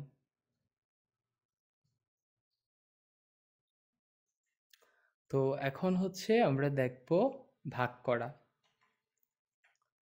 তো তুমি হচ্ছে মনে করো এই ঘরটিকে এই ঘর দিয়ে ভাগ দিতে যাচ্ছ, ফলাফলটুকু এখানে লিখতে যাচ্ছ। সেম এই ঘরটুকুকে এই ঘর দিয়ে ভাগ দিতে যাচ্ছ, ফলাফলটুকু এখানে লিখতে যাচ্ছ। এবং এই ঘরটুকুকে এই ঘর দিয়ে ভাগ দিতে যাচ্ছ এবং ফলাফলটুকু এখানে লিখতে যাচ্ছ। এটা খুবই সিম্পল একটা কাজ। কি করবে, ভাগের সূত্র লিখবে এখানে। এই যে সূত্র লেখার জন্য সমান চিহ্ন দিয়ে শুরু করতে হয়। তারপর কোন ঘরকে কোন ঘর দিয়ে ভাগ দিব, যে এই ঘরকে ভাগ দিব, এই যে ভাগ চিহ্ন মানে স্ল্যাশ, স্ল্যাশ দিলাম, তারপর এই ঘরকে এই ঘরটুকু ভাগ দিব এই ঘর দিয়ে, তারপর আমি এন্টার চাপবো, ভাগ হয়ে গেছে। এই যে 37,500কে 750 দিয়ে ভাগ দিলে 50 হবে। ঠিক আছে, আচ্ছা তো এই যে আমি এই একই সূত্র এই ঘর এবং এই ঘরে অ্যাপ্লাই করতে চাই, সেই জন্য এটা টেনে দিব। এই যে খুব সহজে সবগুলো ভাগ হয়ে গেল, তাই না? আচ্ছা এরপর আমি কি করতে চাচ্ছি, এরপর মনে করো আমি চাচ্ছি হচ্ছে এই ঘরের আচ্ছা ভাগ করা তো তোমাদের দেখানো শেষ। তো ভাগ করা খুবই সিম্পল। তুমি যে ঘরটুকুকে ভাগ দিতে চাও ওই ঘর বাই যে ঘর দ্বারা ভাগ দিতে চাও ওইটা, এই দুইটাকে একসাথে করে তোমাদেরকে সূত্র লিখে দিতে হবে। এই যে সূত্রটুকু তোমাদেরকে দেখিয়েছি কিভাবে লিখতে হয়। ঠিক আছে, আচ্ছা তো এখন হচ্ছে আমরা শিখব কিভাবে স্প্রেডশিট ব্যবহার করে শতকরা বের করতে হয়। তো শতকরা বের করো ভাগ করার মতো একদমই সহজ। মনে করো এই যে আমরা এই ঘর, এই যে 48,600 এই সংখ্যাটুকুর 20% কত সেটা বের করতে যাচ্ছি। বা মনে করো এই ঘরের এই যে এই সংখ্যাটুকুর 90% কত সেটা আমরা বের করতে যাচ্ছি। আচ্ছা তো সেই জন্য আমাদেরকে কী করতে হবে, ফলাফলটুকু আমরা এখানে লিখব। সেই জন্য আমাদেরকে কী করতে হবে, এই ঘরের মধ্যে সূত্র বসাতে হবে। সমান চিহ্ন দেব, কার শতকরা বের করব, এই ঘরের, তাই না? তারপর কত পার্সেন্ট, 90%, তাই না? এই যে স্টার্ট দিয়ে আমি চাইলে 90 লিখেও দিতে পারি, কিন্তু আমি তো এই যে আমি চাচ্ছি যে এই ঘরে যত আছে তত পার্সেন্টে বের করতে, তাহলে এই ঘরটুকু সিলেক্ট করে দিলাম, দিয়ে জাস্ট আমি পার্সেন্টেজ চিহ্ন দিয়ে দিব, দিয়ে এন্টার চাপবো, শতকরা বের হয়ে গেছে। তোমরা ক্যালকুলেটর চেপে দেখতে পারো 48,600 এর শতকরা হচ্ছে 90% হচ্ছে 43,740। তো আমরা চাচ্ছি আমরা যদি এখানে হাতে লিখে 90 বসাতাম, তাহলে দেখা যেত যে এই সূত্রটুকু সবগুলো এই উপরের ঘরগুলোর জন্য বা আরও ঘরের জন্য যদি দরকার হতো সেই ক্ষেত্রে অ্যাপ্লাই করা সমস্যা হতো। বাট আমি যেহেতু এখানে 90কে হাতে টাইপ না করে এখানকার সেল হিসেবে সেলটুকু সিলেক্ট করে দিয়েছি, সেই ক্ষেত্রে আমি সেম সূত্রটুকু যদি আমরা এই যে উপরের দুটি ঘরে অ্যাপ্লাই করি, সেখানেও এই যে আমি ক্লিক করি, অটোমেটিক্যালি দেখো এখানে 70% বের হয়ে গেছে। 24,500 এর 70% এখানে বের হয়ে গেছে, 37,500 এর 50% এখানে বের হয়ে গেছে। আমি যদি হাতে লিখে এখানে এই সেলটুকু সিলেক্ট না করে 90 লিখে দিতাম, তাহলে দেখা যেত সেই সূত্রটুকু যদি সরি, সেই সূত্রটুকু যদি আমি এই ঘরে অ্যাপ্লাই করতাম, সেক্ষেত্রে এই ঘরে কিন্তু 24,500 এর 90% বের হতো। বাট আমরা কিন্তু চাচ্ছিলাম 24,500 এর এই ঘরে যত আছে তত পার্সেন্ট বের করা। তো এইভাবে হচ্ছে তোমরা শতকরা নির্ণয় করতে পারো। সূত্রটুকু কি শতকরা নির্ণয় করার? সিম্পল, যার শতকরা বের করতে চাচ্ছ সমান চিহ্ন দিয়ে তাকে লিখবে, তারপর গুণ চিহ্ন, তারপর যত পার্সেন্ট বের করতে চাচ্ছ সেই সংখ্যাটুকু লিখে পার্সেন্টেজ চিহ্ন দিয়ে এন্টার চাপলেই শতকরা বের হয়ে যাবে। আচ্ছা, তো এখন চলো আমরা এই প্রবলেম দুইটা সলভ করি। 400 টাকার 15% কত টাকা, এটা আমরা বের করতে চাচ্ছি। ওকে, খুব সহজ। এই যে তোমরা এখানে মনে করো এখানে হচ্ছে 400 টাকা আছে, আর এখানে মনে করো 15 আছে। এখন খুব সিম্পল, তুমি এখান থেকে এই যে ওই সূত্রটুকু এখানে অ্যাপ্লাই করে দাও, এই যে বের হয়ে গেছে 400 টাকার 15% হচ্ছে 60 টাকা। আচ্ছা, তারপর একটা ম্যাথ প্রবলেম দেওয়া আছে, ক্রয় মূল্য 1200 টাকা হলে 60% লাভে বিক্রয় মূল্য কত? ওই যে ক্লাস 3-4 যে সলভ করে এসছো ওই ধরনের একটা ম্যাথ। 1200 টাকা হচ্ছে ক্রয় মূল্য, 16% লাভে বিক্রয় মূল্য কত? তাহলে খুব সিম্পল, 1200 টাকা দিয়ে সে প্রোডাক্টটুকু কিনেছে, বিক্রি করলে অবশ্যই 1200 টাকা থেকে বেশি একটা দামে বিক্রি করবে। এখন সেই দামটুকু কত হবে? সেই দামটুকু হবে হচ্ছে 1200 প্লাস, আমি যে এখানে দেখাচ্ছি 1200 টাকা হচ্ছে ক্রয় মূল্য, আর এটা হচ্ছে মনে করো বিক্রয় মূল্য, আর এখানে হচ্ছে আমি লিখছি কত পার্সেন্ট লাভ, ঠিক আছে? 16% লাভ। 16% লাভ করতে যাচ্ছে। 16% লাভে বিক্রয় মূল্য কত হবে সেটা জানতে চাচ্ছ, তাহলে অবশ্যই বিক্রয় মূল্যটুকু 1200 থেকে বড় হবে। এখন 1200 থেকে বড় হবে মানে কি? আমি সূত্র লিখছি, সমান সমান চিহ্ন দিয়ে 1200 প্লাস 1200 থেকে বড় হবে, ঠিক কত বড় হবে? 1200-এর 16% বড় হবে, এই যে। তারপর আমি আবার লিখব 1200 স্টার 16%, এন্টার চাপলাম, এই যে উত্তর বের হয়ে গেছে। তাহলে এই 1200 টাকার প্রোডাক্টটিকে আমি যদি 16% মুনাফা করে বিক্রি করতে চাই, আমার বিক্রয় মূল্য হতে হবে 1392 টাকা। বাট এখন আমরা যদি এই সূত্রটুকু, এই যে এখানে যে সূত্রটুকু লিখলাম, মনে করো আমরা এই যে একটা অন্য একটা দ্রব্যের ক্রয় মূল্য 15 টাকা, সেটাকে 60% লাভে বিক্রি করলে সেটার বিক্রয় মূল্য কত হবে জানতে চাচ্ছি। যদি আমরা এই সূত্রটুকু, এই যে এই সূত্রটুকু যদি উপরে অ্যাপ্লাই করি, এই দুইটা ঘর তো বাদ যাবে, এখানে যেহেতু কিছু নাই। দেখো এখানে উত্তর ভুল আসছে, 15 টাকা দিয়ে কিনে 60% লাভে কিছু একটা বিক্রি করলে কিন্তু 1392 টাকা আসে না, অন্য কিছু একটা আসবে। ভুল কেন আসছে? কারণ দেখো এখানে আমরা এই মানগুলো হাতে লিখে টাইপ করেছি, হাতে লিখে টাইপ করলে এই মানগুলো তো আর চেঞ্জ হতে পারে না, তাই না? সেই জন্য এখানে যে মান ওখানেও সেম মান চলে আসছে। সেই ক্ষেত্রে আমরা কি করতে পারি এই প্রবলেমটুকু এড়ানোর জন্য? আমরা যেই ঘরের শতকরা, মানে আমি লিখে দেখাচ্ছি তাহলে তোমরা বুঝবে। এই যে দেখো আমরা এই ঘরের বিক্রয় মূল্য বের করতে যাচ্ছি, তাহলে এই ঘরটুকু সিলেক্ট করলাম, তাহলে এই ঘরের দাম প্লাস, তারপর আবার এই ঘরের এই ঘর পার্সেন্ট। তোমরা কি বুঝেছো? বেসিক্যালি আগের জিনিস লিখেছি, 1200 প্লাস 1200 এর 16%, মানে 1200 ইন্টু 16%। তো আমি এন্টার চাপলাম, এই যে আগের উত্তরে চলে আসছে। এখন যদি আমি এই সূত্রটুকু এই যে এই ঘরের ক্ষেত্রে অ্যাপ্লাই করি, দেখো এইদিকে কিছু না, এই জন্য 0 আসছে, আর এইদিকে 15 টাকা দিয়ে কিছু একটা কিনে 60% লাভ করে বিক্রি করলে 24 টাকা হয়। তো এইভাবে হচ্ছে আমরা সূত্র ব্যবহার করে স্প্রেডশিটে। আচ্ছা, এখানে যদি মনে করো এই যে এইখানে নিচে নিচে নিচে এরকম যদি 1 লক্ষ ঘর থাকতো, সেই 1 লক্ষ ঘরের ক্ষেত্রে যদি আমি সূত্রটুকু অ্যাপ্লাই করে দিতাম একটা ক্লিকে, সেই 1 লক্ষটা পণ্যের বিক্রয় মূল্য কত সেইগুলো কিন্তু আমরা এক ক্লিকে বের করে ফেলতে পারতাম, তাই না? তো এইভাবে হচ্ছে আমরা স্প্রেডশিট ব্যবহার করে ভাগ, গুণ এবং শতকরা নির্ণয় করতে পারি।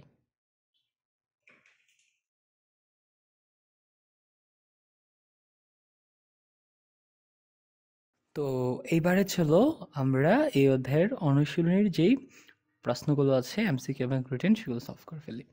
প্রথম কোশ্চেন, কোনো ডকুমেন্ট টেমপ্লেট আকারে সংরক্ষণ করা হয় কেন? আমি মেবি টেমপ্লেট সম্পর্কে তোমাদেরকে বলিনি। আচ্ছা, আমি তোমাদেরকে বলে দিই। এই যে স্প্রেডশিট সফটওয়্যার কিংবা ওয়ার্ড ডকুমেন্ট মানে লেখালেখির সফটওয়্যার, এই সবগুলোর ক্ষেত্রে তুমি মনে করো নিয়মিত তুমি পত্রিকায় লেখো, তো পত্রিকায় লেখার ক্ষেত্রে লেখার ফরম্যাট কিন্তু একরকম হয়। আবার মনে করো তুমি কাউকে ইমেল লিখো, ইমেল লেখার ক্ষেত্রে কিন্তু ফরম্যাট একরকম হয়। তো তুমি যেটা করতে পারো, তুমি যেহেতু প্রত্যেকদিন তোমাকে পত্রিকায় লেখা ছাপাতে হয়, সেক্ষেত্রে তুমি পত্রিকায় লেখা ছাপানোর যে ফরম্যাটটুকু, সেটা একদিন ভালো মতো তৈরি করে সেটাকে সেভ করে রেখে দিলে পরবর্তীতে ব্যবহার করার জন্য। এই যে সেভ করে রেখে দিলে না, এইটাকেই বলা হচ্ছে টেমপ্লেট। মানে তুমি যদি কোনো একটা নির্দিষ্ট ফরম্যাটকে পরবর্তীতে বারবার ব্যবহার করার জন্য রেখে দাও, সেটাই হচ্ছে অ্যাকচুয়ালি টেমপ্লেট। ঠিক আছে? আচ্ছা, তাহলে কোনো ডকুমেন্ট টেমপ্লেট আকারে সংরক্ষণ করা হয় কেন? বারবার ব্যবহার করার জন্য।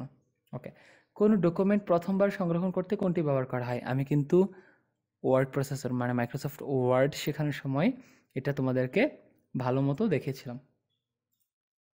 আচ্ছা, সেখানে দেখেছিলাম নিউ দিয়ে কি করা হয়, নতুন ডকুমেন্ট ওপেন করা হয়। ওপেন দিয়ে আগে সেভ করে রাখা কোনো ডকুমেন্টকে যদি আবার ডকুমেন্টে যদি আবার নতুন করে কাজ করতে চাও, সেটা ওপেন করা হয়। আর সেভ দিয়ে হচ্ছে এই যে লিখছো ওই ডাটাটুকু সেভ করার জন্য, কোনো একটা ফাইলে সেভ করার জন্য এই সেভ কমান্ড। কিন্তু তুমি অলরেডি কোনো একটা ফাইল সেভ করে রেখেছো, হ্যাঁ, সেটাকে যদি তুমি আবার নতুন করে অন্য একটা ফাইলে সেভ করতে চাও, সেক্ষেত্রে হচ্ছে সেভ অ্যাজ অপশন। তাহলে এই চারটা থেকে কোনটা হতে পারে এখানকার অপশন? কোনো ডকুমেন্ট প্রথমবার সংরক্ষণ করতে কোনটি ব্যবহার করা হয়? ক খ তো জীবনে হবে না। ঘ হচ্ছে কোন ক্ষেত্রে? অলরেডি সেভ করে রেখেছো, আবার যদি অন্য কোনো নামে সেভ করতে চাও, সেই জন্য সেভ এস। তাহলে অবশ্যই সেভ হচ্ছে আমরা তখনই ব্যবহার করি যখন কোনো একটা ডকুমেন্ট প্রথমবার আমরা লিখি, সেটাকে সেভ করে রাখার জন্য, সংরক্ষণ করে রাখার জন্য সেভ কমান্ডটুকু ব্যবহার করি। আচ্ছা, তারপর স্প্রেডশিট বিশ্লেষণ ব্যবহার করে লেখালেখি করা সহজ। ভুল। স্প্রেডশিট বিশ্লেষণ ব্যবহার করে আমরা কিন্তু লেখালেখি করি না, আমরা সেখানে তথ্য সংরক্ষণ করে রাখি। লেখালেখির কাজ করি আমরা ওয়ার্ড প্রসেসর দিয়ে। সূত্র ব্যবহার করা যায়, উপাত্ত বিন্যাস করা যায়, দুইটাই সত্যি। আমি তোমাদেরকে স্প্রেডশিটের ব্যবহারের ক্ষেত্রে বা স্প্রেডশিটের সুবিধাগুলো পড়ানোর সময় এগুলো বলেছি। এই যে এখানে একটা লিস্ট আছে,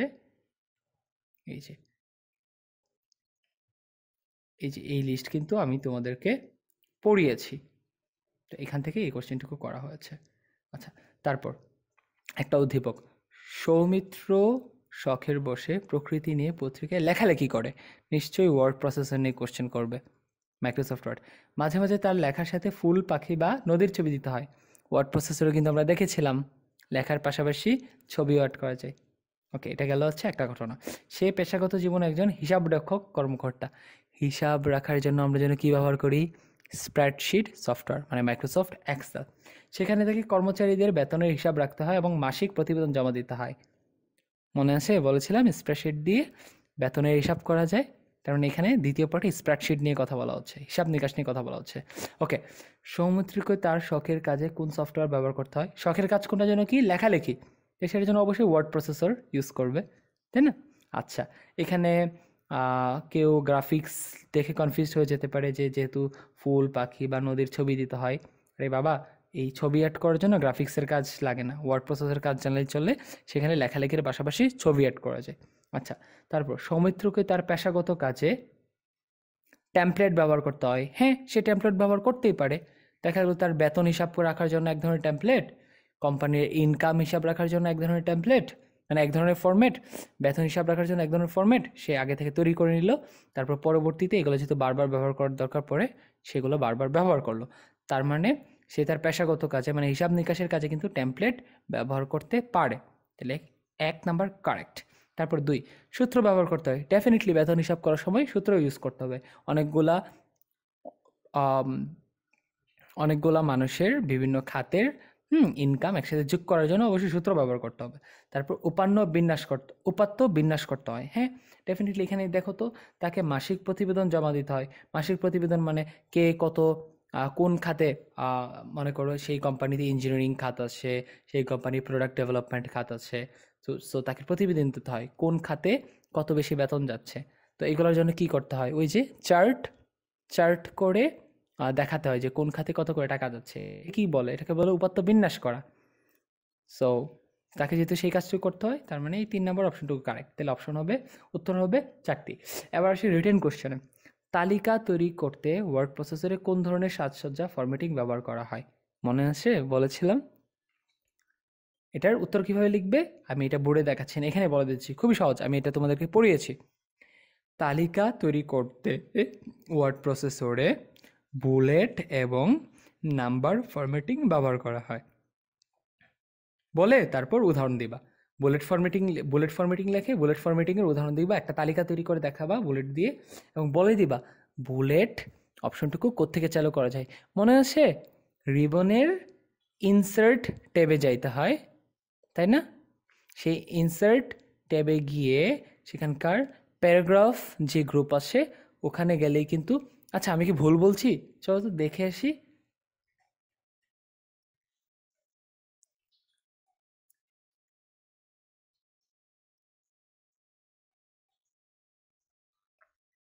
এই যে এই যে লেখালেখি সাজসজ্জার ক্ষেত্রে, তালিকা তৈরির ক্ষেত্রে আমরা বুলেট এবং নম্বর এগুলো ব্যবহার করি।